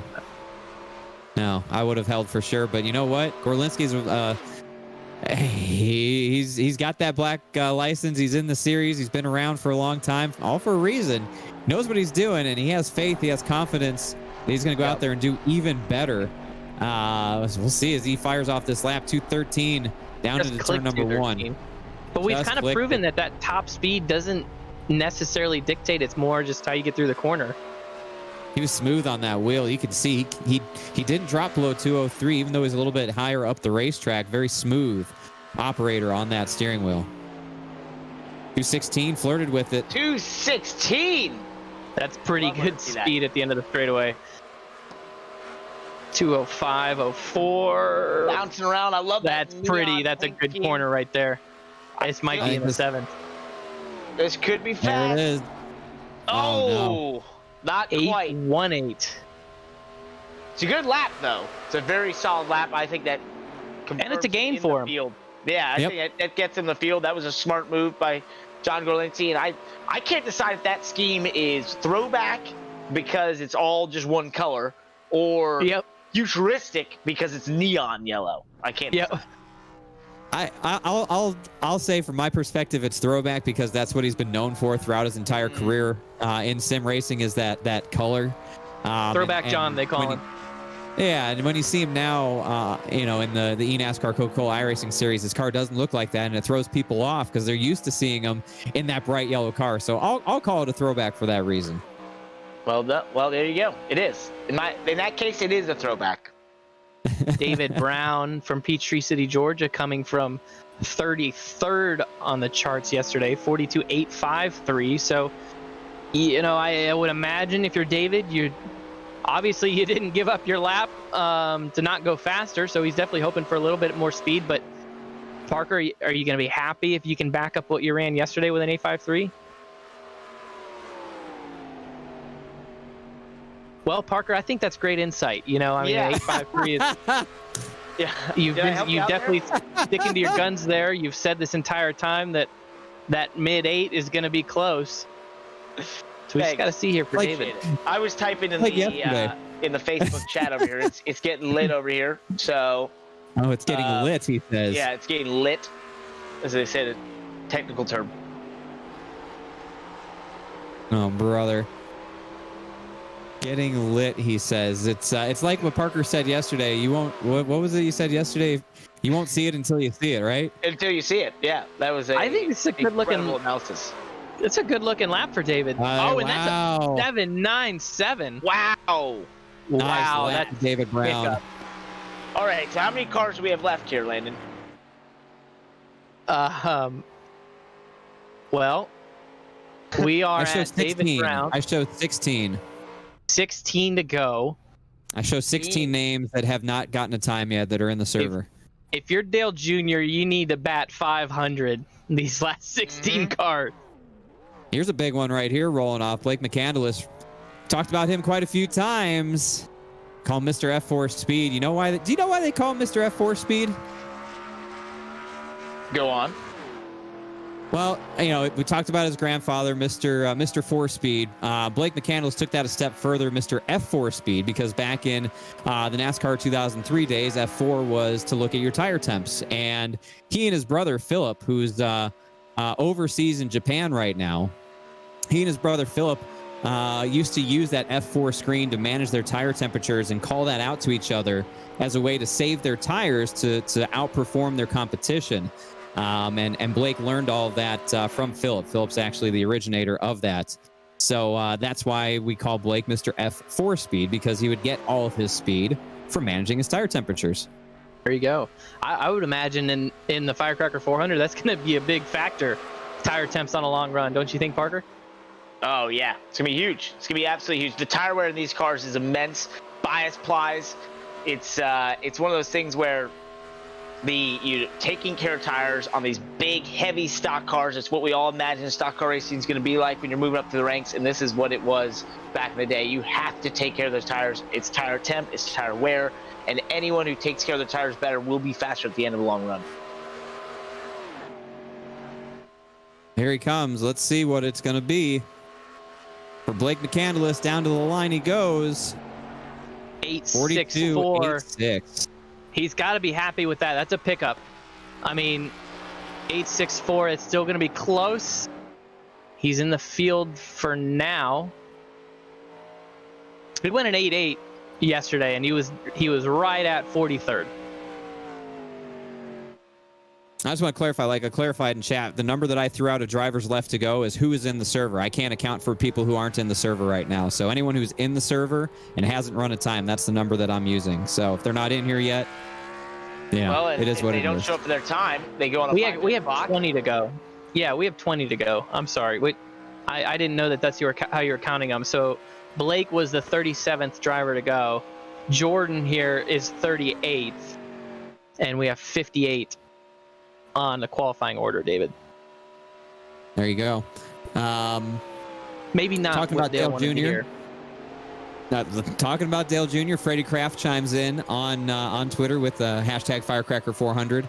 Tuning into the end of the Firecracker 400 qualifying again on Landon Cassill's Twitch stream, and I swear I can see another bead of sweat form every time a car beats Dale Jr. Freddie's been watching. Freddie's watching. This is like watching two promoters. It's E. Humpy Wheeler over here, Landon Cassill. He wants his stars in the show. Maybe. That's amazing. Oh, well, let's see what Jordan has here. We can say that Blake's lap did knock out Nick Morse, unfortunately.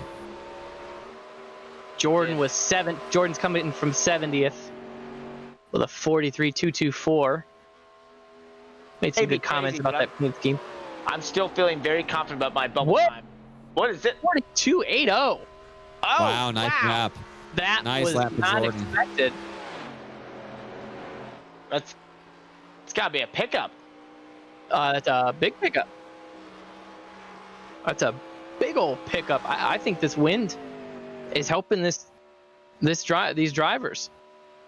The track temp is rising a little bit. It's 137 degrees now. 7 miles per hour out of the west on the winds, which is interesting because the last session had a little higher track temp, but it definitely had way less wind. The track temp hurt more in the last session? I think so. It had to have. Yeah. I mean, it's something, right? Well, this is one that'll set a good benchmark here. Bob Bryant, NASCAR iRacing Coca-Cola Series driver. Saw this out of a couple of the NASCAR drivers, immediately taking away their time. They feel like, a lot of times they know right away when they have it or not, right? When they've done the lap. These guys are the best of the best at the top of the sim racing world for that exact reason. And that bobble into. Yeah. 213 in turn 1. And that he's got his hands full, but that has in some sessions, in some cars have meant that that's pretty fast. It looks like it's lacking some rear stability, but in his hands, I think that's less of a problem than maybe others. Yeah, that's right. Bob is coming from 28th, 42.846. That'll be the time he's trying to beat for himself, at least. I would imagine that he might want a little bit more than that to feel good about his car.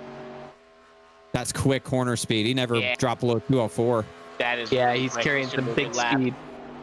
That's a wow, look at that. 7.7. Wow. All right, what a lap. Now I'm worried. Now I'm worried about my cutoff. I might be sipping my first White Claw here in a little while. What a lap by Bob Bryant. Oh, wow. Well, that changes things significantly. This is heating up. Unfortunately, that's going to knock out our favorite name in this entire event, Nathan Rabbit-Dabadoo. Rabbit-Dabadoo. Dang. Sorry, Nathan. This is going to be so tight for Mitchell Hunt, Blake Reynolds, Dale Earnhardt Jr. I mean, wow.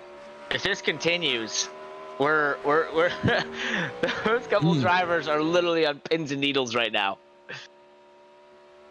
And I'm not feeling good about my cutoff time. I'm not.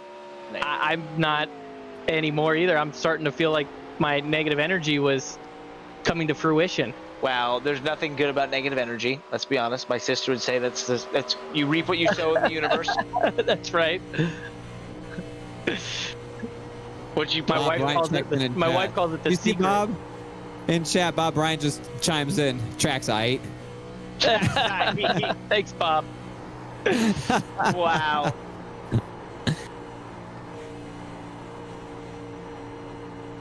That's great. Great for Bob. That's funny. We'll see what Devin Henry can do here as he's halfway down the back straightaway, picking up speed. 212, 213 and building. When you see a car go out right before you and put a lap down like Bob Bryant does, that has to give you a little bit of confidence, right? Well, the track is there. And for Devin Henry, commentator throughout some iRacing stuff, esports, he's an Arizona guy. It's, one of those things where he's in this a lot. Wow, I just love how sideways they get there. But it does. It gives you that confidence. He wasn't able to, find that speed out there, but at least let you know, all right, it's not the track that's the problem. And that's a big pickup for him. I mean, Devin, he ran a 43.22 yesterday. He was 69th.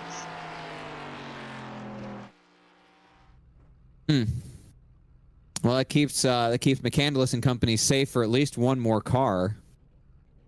And next to roll is going to be one of your boys, Parker, over from the UK, Peter Bennett. We saw him yesterday with the troubles he had, did not get a lap down, crashing in his attempt to put down a lap. Let's see what he does different here today.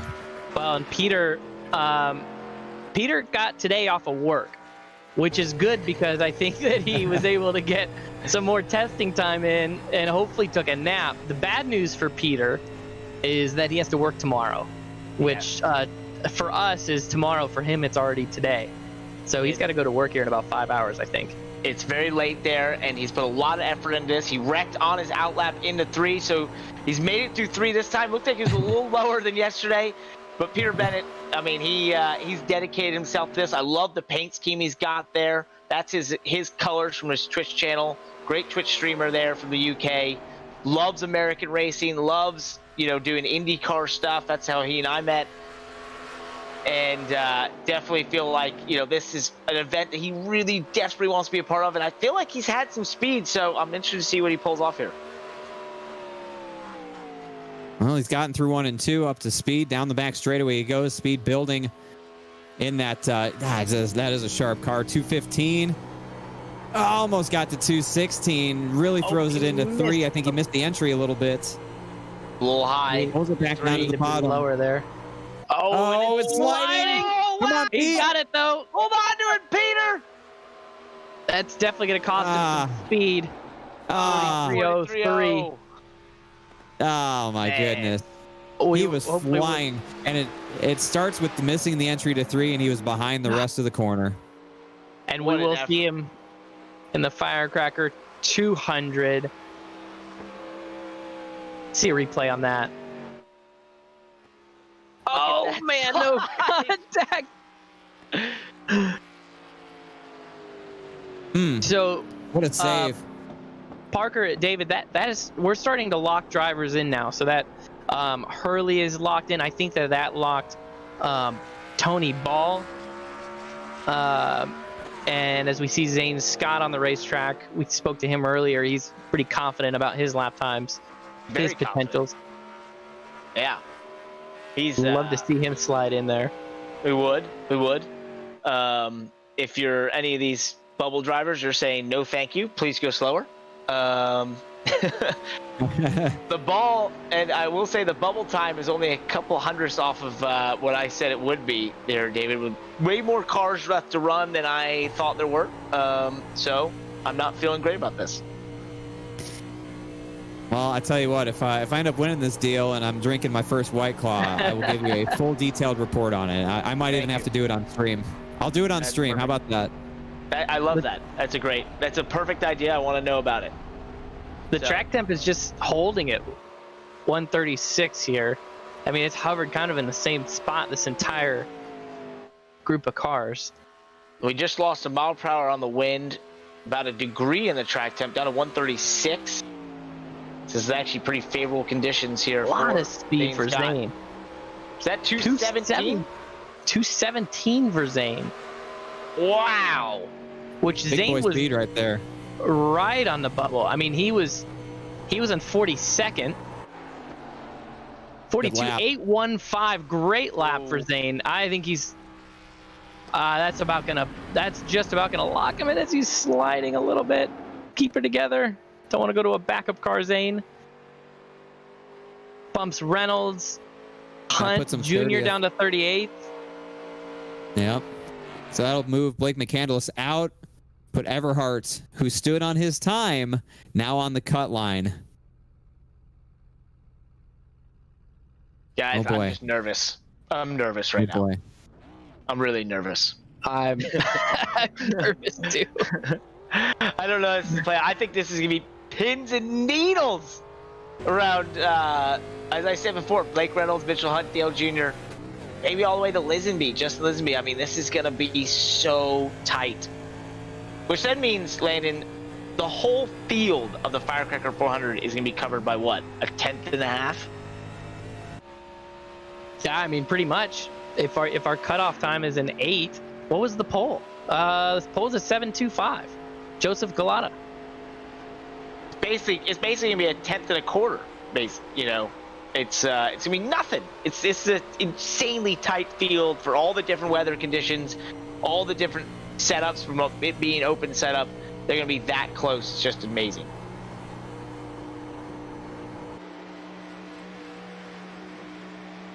Let's just take a listen here.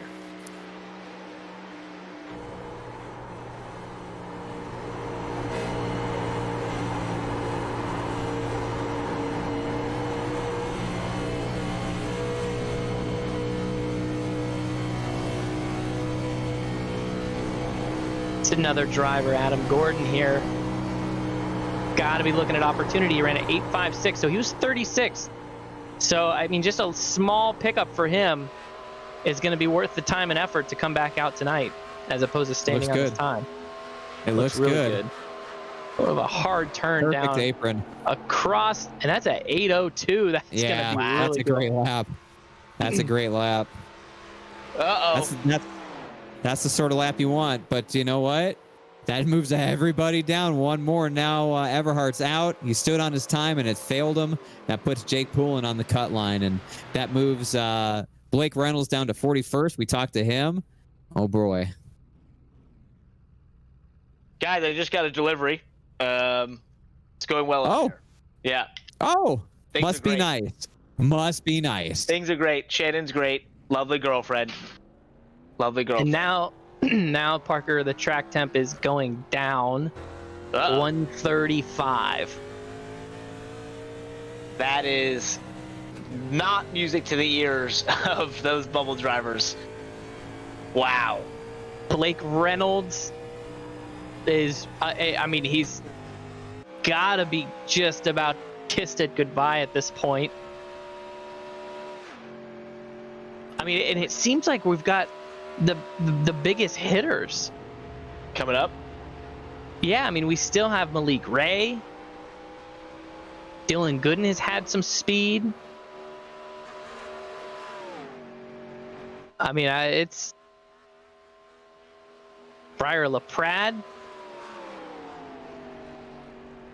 Andrew Fayash, Will Cooley. So there's a lot of iRacing left to go. Yeah, there's a lot of sweating. I mean, if you're in the towel business, you're liking right now because you're going to be selling out of your product.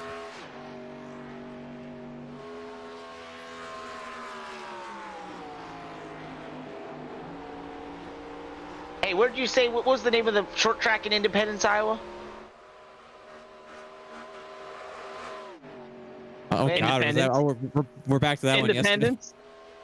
Oh, I thought it was Speedway? Independent. Oh, bro, Andy Hunter's around. He's not going to save that one. That's in the wall. That would be a backup With an 89. 895. With an 89, but that's in the wall. That would be a backup car for the Firecracker 200 right there. Andy Hunter. That's a hard hit into the outside wall. Fuel cell will be knocked in. Coming off turn 4. It's going to head towards the trial. Mark that down for a backup. Yeah, dip down below. Slides up like everyone else, but then just loses it. And backs it in the wall. It's like he didn't keep his foot in it to spin it down across to the left of the track instead of bringing it back to the right. I think that's what everyone's been doing. You got to be comfortable saving a car like that. We've seen some dramatic slides across the line, but I think you just got it wrong. All right, Landon, let's update everyone. How many cars left? Well, we're at Malik Ray right now, which means he's the 45th to go. So we got about 13 cars to go. 13. Oh, man. Not feeling good. I'm starting to think if you're Josh Parker, Justin Lisenby, nah. Dale Jr., Mitchell Hunt, Blake Reynolds, it might be over.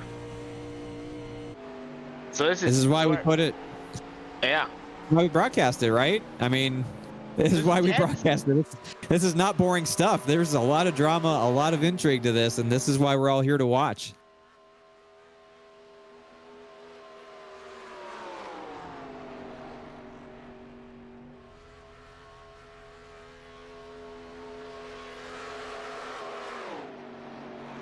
Great, talented driver in the eNASCAR Coca-Cola iRacing series for Joe Gibbs Racing, Joe Gibbs Gaming, and great overall Twitch streamer, great personality in the series, a lot of fun, has that rowdy energy, sponsorship around a lot of his cars that he races in.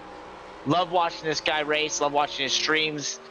He's overall just a good guy. I've raced against him a lot. He's very talented, though. Let's see what kind of speed he brings here on this lap. Oh! Pretty 2808. Wow. That was definitely to be expected. Bumps cooling out. Razimus on the bubble. Blake Reynolds.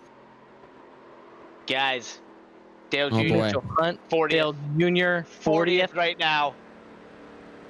Not good. Pretty much every car that is gone is running in the low 80s here. This might be where this session is just getting faster and faster. This is the trend, right? So we talked about it in the beginning of this qualifying session here tonight, where we saw a couple cars here and there going faster, and you really felt like, all right, those were guys that maybe messed up. They didn't have it yesterday. But now what we're seeing is a bit of a trend. We are seeing that this time of day, this weather settings, where we've gotten to here is looking faster than what we had earlier in the session. So this is going to be tense, very tense for some of these drivers that probably left, the beginning of this, that went earlier, that felt like or stood on their time. I'm good, I'm fine. And now they're seeing this and thinking, man, maybe I should have re-ran. Yeah, Dale Jr. there in the chat, speaking up, saying Session 2 is way better than that first half. I hate to break it to you, Dale, but I I mean, this was the real weather in Daytona today. It was hot at about 12:30 when we sent those first couple cars out. About 1 o'clock, 1:30, the sun started moving. The winds came in, blew some of the humidity out of the air. It's 58% humidity right now, 7 miles an hour winds. Track temp is just a little bit cooler. The sun's maybe not quite as much of an angle, and not as steep on the racetrack. 2:18 p.m. in the server right now. It's Craig Arvanitas completing his lap here. We'll see. He's been pretty quick around this racetrack. I've just been watching. Down to the line he goes. 9-3. I thought it was going to be quicker than that. Wow. He lost some time somewhere. It looked like the speeds were good. You dodged another bullet.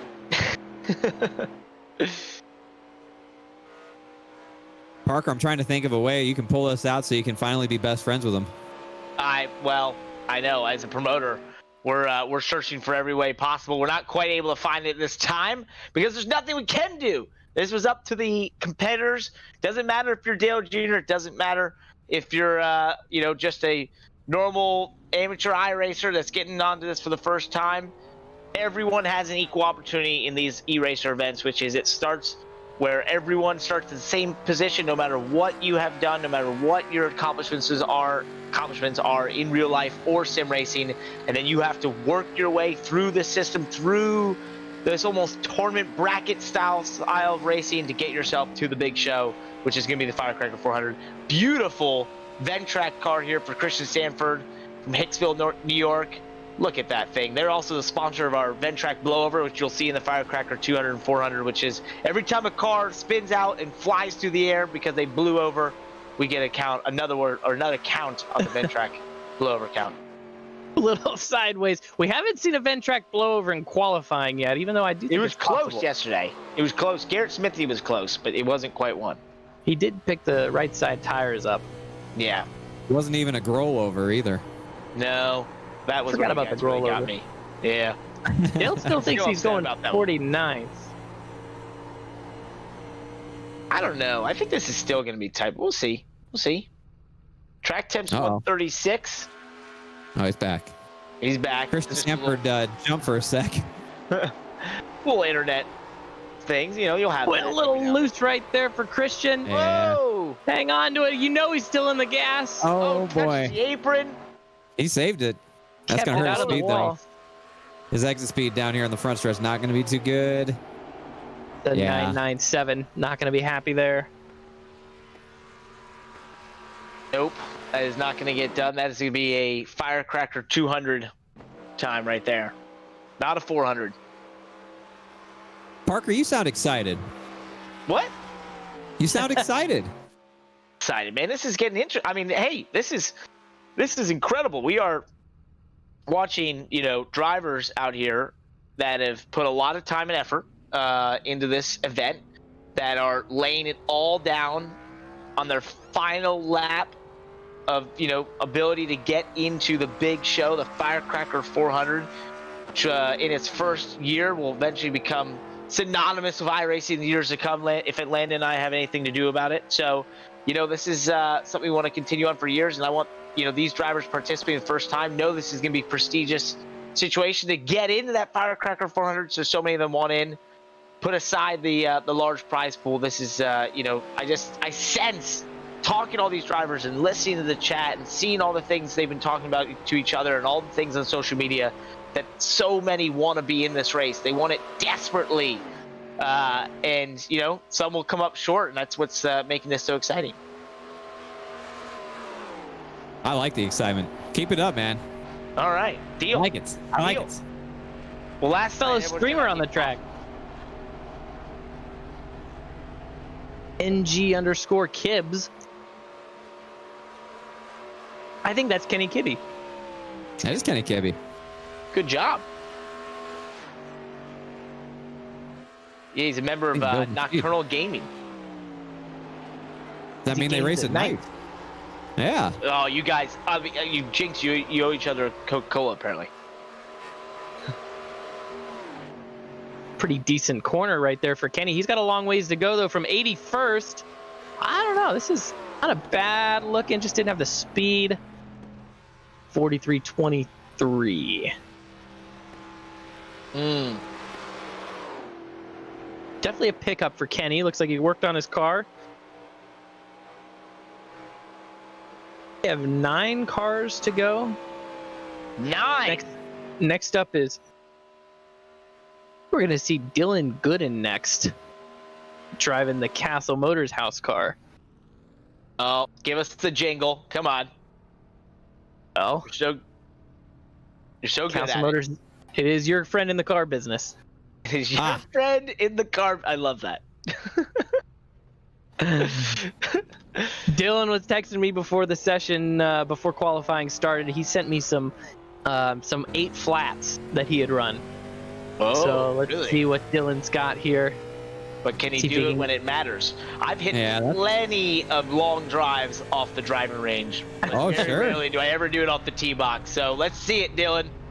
Bring it. Telling you, I've Look at that. run so many pole laps by myself with nobody else around. I probably have a astonishing. trophy coming my way. It's probably a world record if I'm being honest with you. I would not disagree.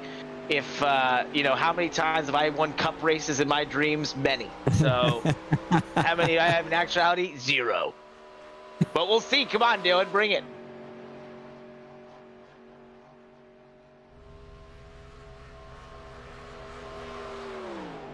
All right, pressure's on, Dylan. Let's see you deliver here. I'd be careful about telling people what kind of times I was running, because then you go out and you don't back it up, and that's not a good look, man. That's just not a good look. So see that car bouncing pretty good, but he's got a nice low line. Really? 3 off the corner. Dylan went at 88 yesterday, and he was 44th. So I feel like that's probably a no-brainer for him.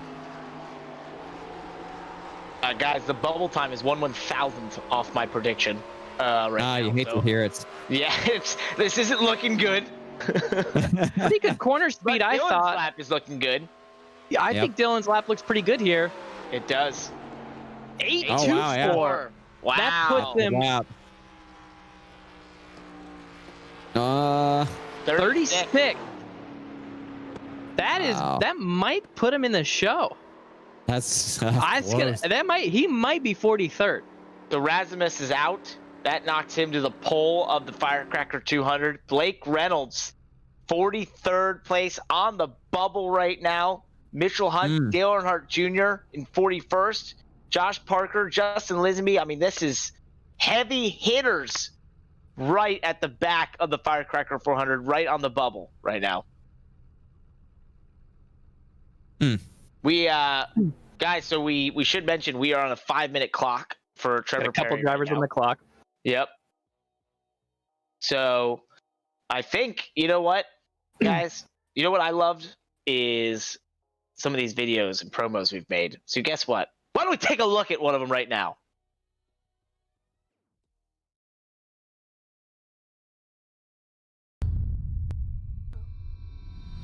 At this point in the season, which is exactly halfway through the year, each of the drivers has learned to play his particular role and play it very well. For example, Dale Earnhardt, he's the tough guy, mean and feared, and he likes it that way.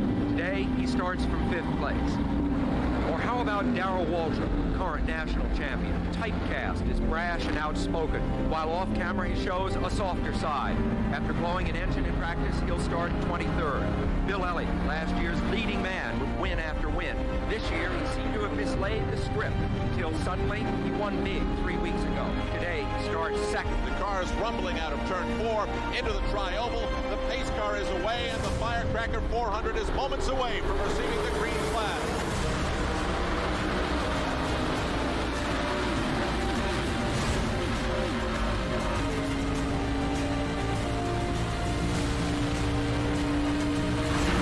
He did not show up on the board, but he has been very much a factor in this whole thing. The 1.5-mile track. And now they run it flat out without as much as even backing off of the turns. Watches Dale Earnhardt in car number 3. The leader right now is Ken Schrader. White flag is out. They're in the final lap.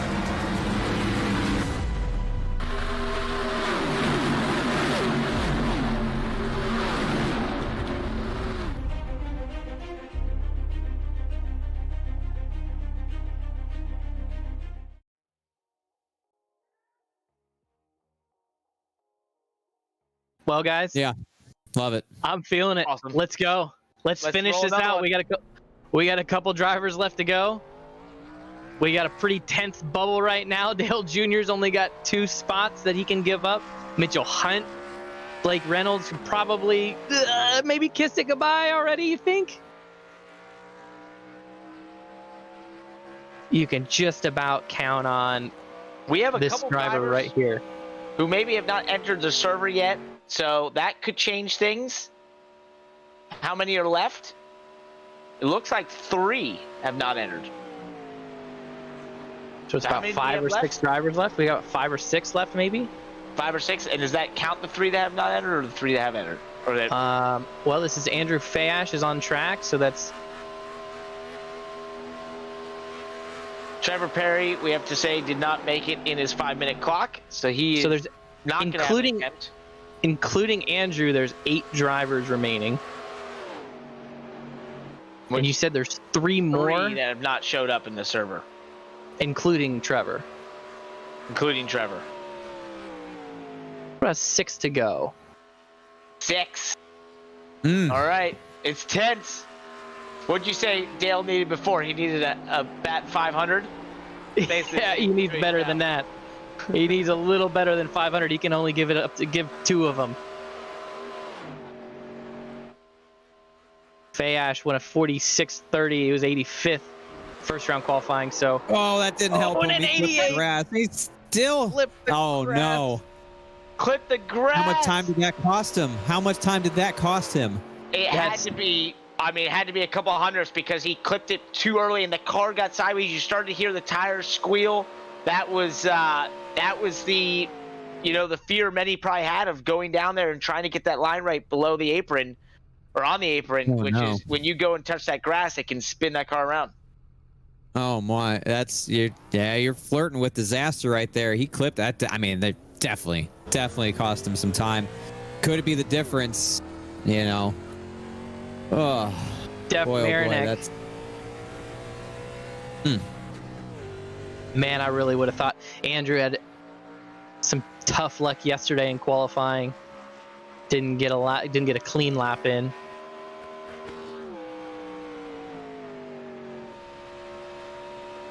Congratulations to Dylan Gooden in the chat there, locked himself in the field. Watch this Gator ride from Steph Marinak. He's coming from 78th, so he ran a 43.33 yesterday. One of those no-brainer decisions you have to make another run. That's right, but we've seen a couple big pickups from deep in the field. 213. 214 into turn 1. That's a pretty good speed right there. Oh, little bobble for She's a little Steph. darty though. A little darty. Still good Hang speed on to though. it. Definitely carrying some speed. We saw that, with Gorlinski. Car looked a lot worse than it was. 216 at the end of the straightaway. Oh man, but that's a lot of bobble. Very A unstable. lot of speed. 202 down on exit there. See if the straightaway speed can make up for what he lost through the corners. 93, It looks like. Not going to cut it for Steph. Not gonna cut it. Still a good pickup. The whole field is just tightened up. I mean, I'm looking on my sheet right now, and I've got 15 drivers that all ran in a 43.30s yesterday that We're just moved all those up to 43 flats. We are getting down to crunch time, guys. Just a couple cars left on the bubble. Blake Reynolds, eNASCAR Coca-Cola iRacing Series driver for Team Dillon Esports. Mitchell Hunt, Dale Earnhardt Jr. in 41st. Josh Parker, who also races in eNASCAR NASCAR Heat Series. Justin Lisenby. I mean, this is getting intense. Yeah. It's So there's going down right now. There's 6 drivers to go. I think that there's 5 in the server. We've done a horrible job at being able to tell who's in the server and who's not. But there's 6 drivers to go. I think there's 1 driver, maybe Brian Mullen, who people had said was not coming or was not going to make it. That last run, by the way, locked Dylan Gooden in, so a big sigh of relief for him. Fire LaPat here, sponsored by let's look at another one of your drivers. Yeah, one of the Burton Cleveland Esports drivers. Didn't quite have the speed yesterday. Longtime sponsor of hers there, Ledford Billiard Supply. Great group. You can check them out, ledfordbilliardsupply.com. They sell all your pool needs, pool table needs, I should say, and game room needs.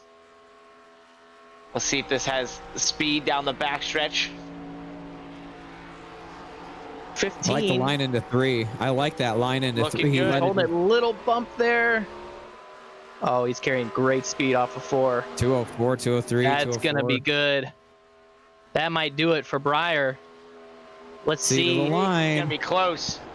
802. Oh, wow. Never mind. Wow. What a lap. 42.80. Any good. Oh, man. Patriot Breyer.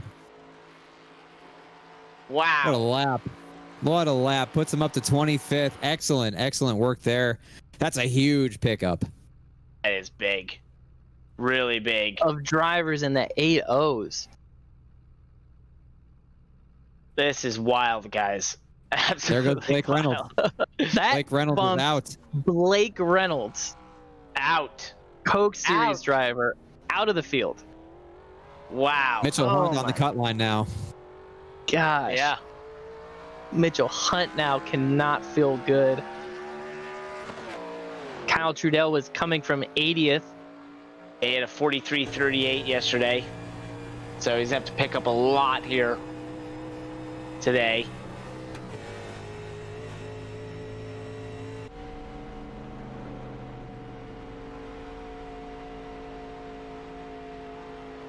So when I look at things, guys,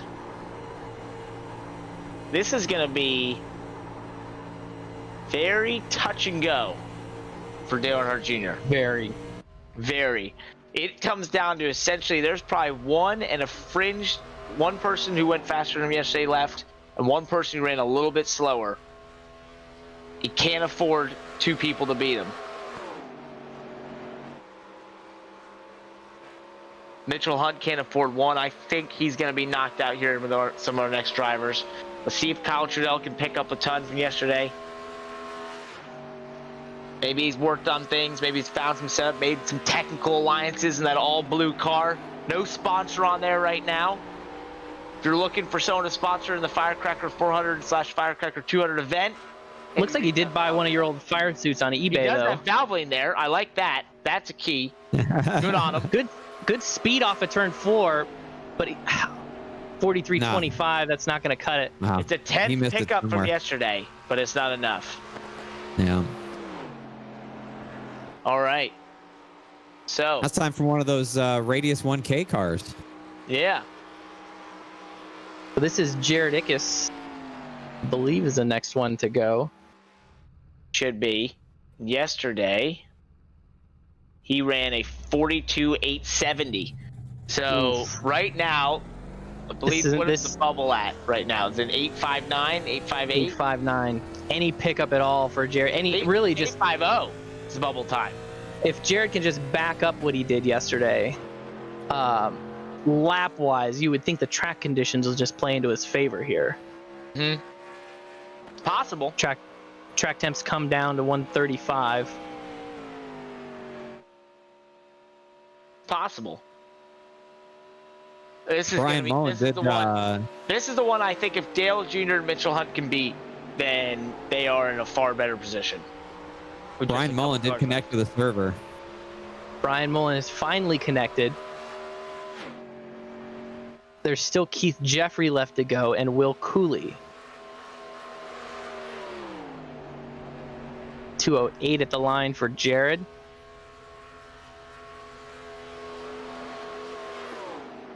To 14 into 1. Holds a nice line through 1 and 2. Oh, that's going to be good. That's going to be good. This is going to put Dale Jr. on the bubble. Oh, I don't think he could afford this one. I don't think so either. 216 at the end of the straightaway. Not with Will Cooley coming up. That thing is rotating Ah, that's a nice line right there. That is a beautiful line. Jared Ickerson, the radius 1K, is going to put it in the show. Oh, my goodness. At a what a lap. 42.812.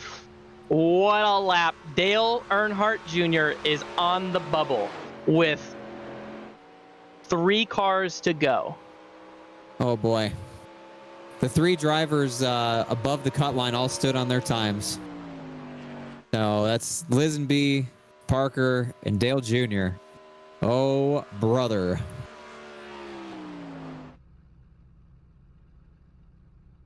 How much drama do you like with your racing boys? This is a lot. This is a lot right now. Oh, man.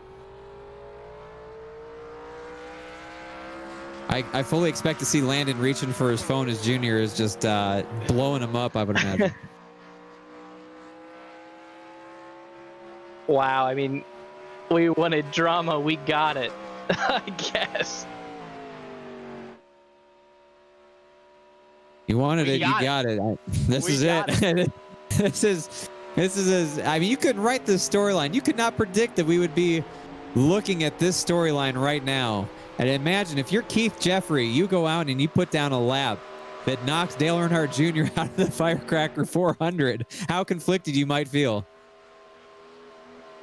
I'd say tough for him. Tough luck. Sorry. I hope that Keith Jeffrey isn't even thinking about it. I hope he's playing his lap through his mind. 214 into turn 1. It's a beauty of an entry to turn 1. Car's nice on the yellow line there. 203 on exit. This one might race its way in. Qualify its way in. But I knew what you meant. Qualify. Right on the bottom. Little rotation right there. Might have cost him some speed. It looks like little couple bobbles there. Speed. He's high. Oh. Uh-oh. I don't know what that's going to do for him. Whole rest of the lap looks good, but 918. 918. Oh, man. And you can't help but to think that he had it up until that point. And he had a 903 yesterday. And it leaves Junior on the bubble. So we have Mullen and Cooley left to go. And I do believe that Mullen has made this server. That's Mullen right there. It is. He's there, ready to roll. He did a 42.972 yesterday. But Cooley is definitely the one here that I think is to be. He did an 8.33 yesterday. Oh, boy. So we'll see. On board Brian Mullen. This is going to be close, guys. Rocking the Spider-Man suit. Goes by Spider-Man. Peter Parker. Always a great name. Great last name. Good last name or good first name? Oh, he's got a great last name. Because it makes a great first name? Yeah, exactly. Exactly. Oh, guys, I'm speechless right now because I'm not even sure what to say. I mean, we're watching this, and I mean, I just never thought this bubble time would be below a mid-8. That is just absolutely insane. Brian Mullen takes the green flag. It's going to be 212, 213, 214 into turn 1. That's pretty quick. High in the 1 and 2, but man, touched the apron on 2. A little bit. It looked like he held some pretty good speed, though, I thought. Yeah. But he definitely touched the apron. We'll see if that maybe scrubbed a little bit, maybe used a little extra racetrack. Definitely did. He didn't quite get the 215. See, that car looks pretty good, though. I don't know. There's a lot of bouncing going on. 202. He's a little high. Slide. Had to save it. Big slide. Yeah, this is going to be it. It's going to come down to Cooley. And it 978. Oh, and it's down to 1. Last car. Will Cooley with a 6,600 I rating. Did an 8.33 yesterday. Guys, you can't script this. You literally couldn't. Unbelievable. Dale Earnhardt Jr. on the bubble. Will Cooley from Spartanburg, South Carolina. The track temp has fallen to 134 degrees. that should be in his favor. What do we have on the weather? It's 7 miles per hour of winds out of the west. This is all he needed. Humidity's down. Up what he did yesterday. If he just runs what he did yesterday, he's in. Oh man. Up to the gear. What's your thoughts? Will, hang on, Parker. Is Will more nervous knowing what's at stake here with his lap, not just for himself? Absolutely. Oh, it has to be. Has to be. How could you not be? One of the world's most popular race car drivers, most famous race drivers of all time. Now, the INFRA resolution car, nonetheless. And the INFRA resolutions car, meaning the title too many sponsor of the storylines. event. There's too many storylines here. Let's That's a little high coming to green. Parker, he was high coming to green there. I mean, there was a lot of drivers that not benefit from being that high. 214 into turn 1. It's not the super high. Oh, that's a good exit. 204 off 2. Look at that. Is good. This is really good. This is good. He's a former NASCAR driver from 2017. Finished 24th in the 2019 Pro Series. 16 into 3. This is the lap. Execute. Oh, just got to execute right here. Just got to get off turn 4. I think he's got it. Solid. He's got it. That's Who's the it gonna lap. be? Will Cooley. Down to the line. 8-1-1. He got it. Wow.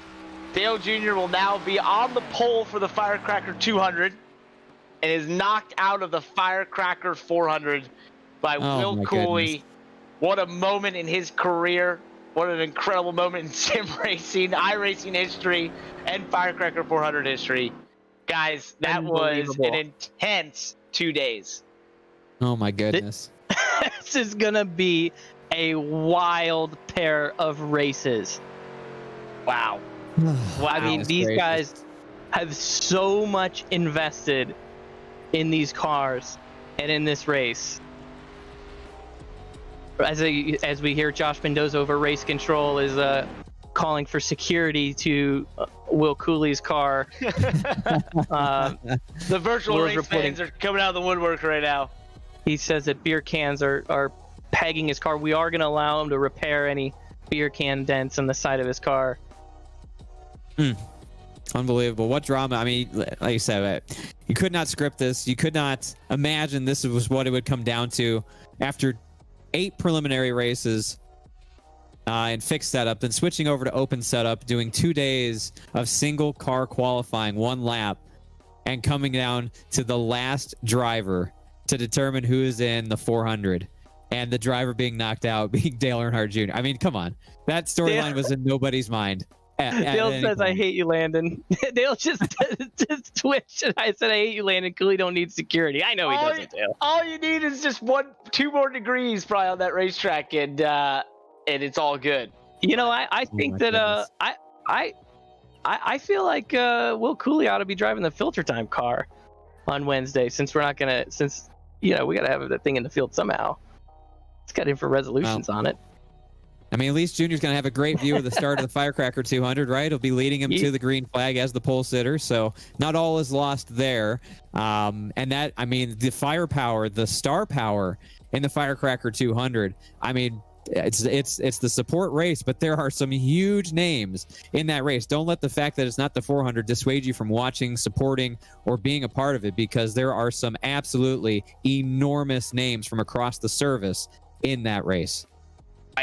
That's a great point, David. It's going to be next Monday, June 29th, right ahead of the Firecracker 400. It still pays $500 to win. You get your money back just for starting it. It pays all the way throughout the field. It's going to be a very big race as well. We'll be broadcasting the whole thing here on the same channels on June 29th. So join us on June 29th around 7:30 p.m., I believe, Landon, and we'll have that race with Dale Jr. on the pole. Well, in the booth with us, we have the man that will start the myth, the legend, the Firecracker 400. No, it's not Dale Earnhardt Jr. It is Will Cooley, who just put together one beauty of a lap to close out this session. Will, walk us through your feelings from the moment you were sitting on pit road.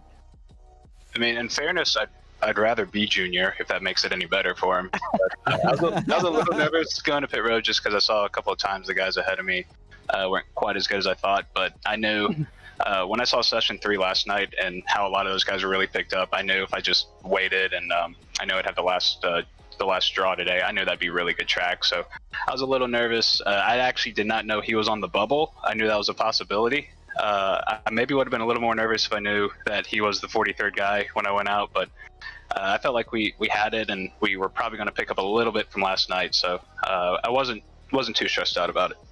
So talk me through. You had an 8:33 yesterday. You decided to, basically elect to rerun.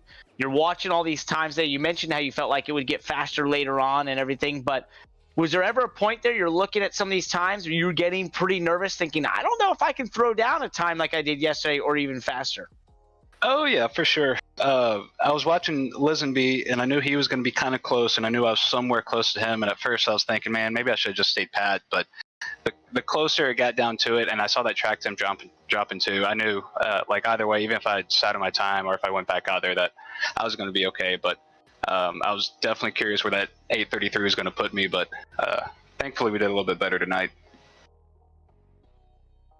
Well, good luck in the race, Will. Good luck on Wednesday in the 400. Keep it in one piece. No resets. You get one car. Yeah, I'm looking forward to it. I'm excited. Thanks to Seth and Merchant for putting in a lot of hard work and carrying the load, and sorry to Dale. Don't say sorry to him. Say sorry to Junior Nation. Oh, yeah. Sorry, Junior Nation. That's all right. There you go. We still get to see Dale race, though. He will be in the Firecracker 200 on Monday. He'll be rolling off on the pole, so that'll be a lot of fun. Will, it was great having you, and great job today. Thank you. Good luck, bud. Hey, guys, you know what we do have? We do have, out of all, so let's think about this. We had Kyle Busch, Denny Hamlin, Garrett Smithley. Correct me if I'm missing anyone. We had Ron Capps, Ed Carpenter, TJ Majors, Kevin Hamlin. From the real racing world that all attempted, right, to make it to the Firecracker 400. Guess who made it? William Byron Jr. William Byron. So you can still see a NASCAR driver and a driver from the real world that made it into the Firecracker 400. But that's pretty crazy when you think about it. Where we started a couple weeks ago to where we are now, William Byron will be that sole NASCAR driver in the Firecracker 400. Dale Earnhardt Jr. leading the field to green in the Firecracker 200. This is going to be a crazy week next week. I can't wait. It's going to be a lot of fun. Yeah, I'm with you on that. I can't wait for it as well. Monday is going to be great with the 200, and it all leads into the 400 as well, which has so much firepower in that race too, and no resets, 400 miles. That's racing. That's what we come out for. That's what we watch for. That's why we get so excited. And I will admit myself, I will say I didn't know what to expect to sit here and watch single car qualifying for 6 hours or what we've done over the past 2 nights. But it has been so enjoyable. It has been so entertaining, so fun to watch, so much drama. And I hope everyone who tuned in to watch felt the same way, because we're up here watching. We're sim racers. We love the sport. We love what we do. And the drivers are just as passionate, and I think that's what has made this so special up to this point. And now we get into the real meat and potatoes of this thing, the races themselves. I can't wait. Let's get going. It's awesome. All Hey, right. real quick before we send off, I just have to say Ben Klein here on the Facebook chat had a pretty funny comment. He essentially said if you had made a movie with this exact scenario, I'd turn it off because it's that unbelievable. And I think it's a great note to end this qualifying, 2-round qualifying on. Take it away, Landon. Hey, thank you guys. David Shieldhouse, Parker Kligerman. I'm Landon Cassill. And for the INFRA Presents the Firecracker 400, we are racing next. 200 miles on June 29th for the Firecracker 200 and 400 miles of Firecracker 400 on July 1st. Tune in. We love you all. I'm going to send you to Casey Kerwin after a word from some motivating words and sounds, I suppose. How about that?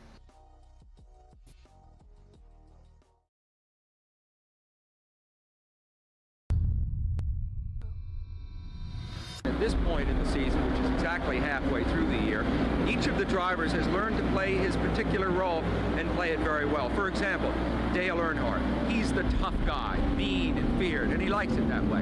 Today, he starts from 5th place. Or how about Darrell Waltrip, current national champion? Typecast is brash and outspoken, while off camera he shows a softer side. After blowing an engine in practice, he'll start 23rd. Bill Elliott, last year's leading man with win after win. This year, he seemed to have mislaid the script until suddenly he won big 3 weeks ago. Today, he starts 2nd. The car is rumbling out of turn 4 into the tri-oval. The pace car is away, and the Firecracker 400 is moments away from receiving the green flag.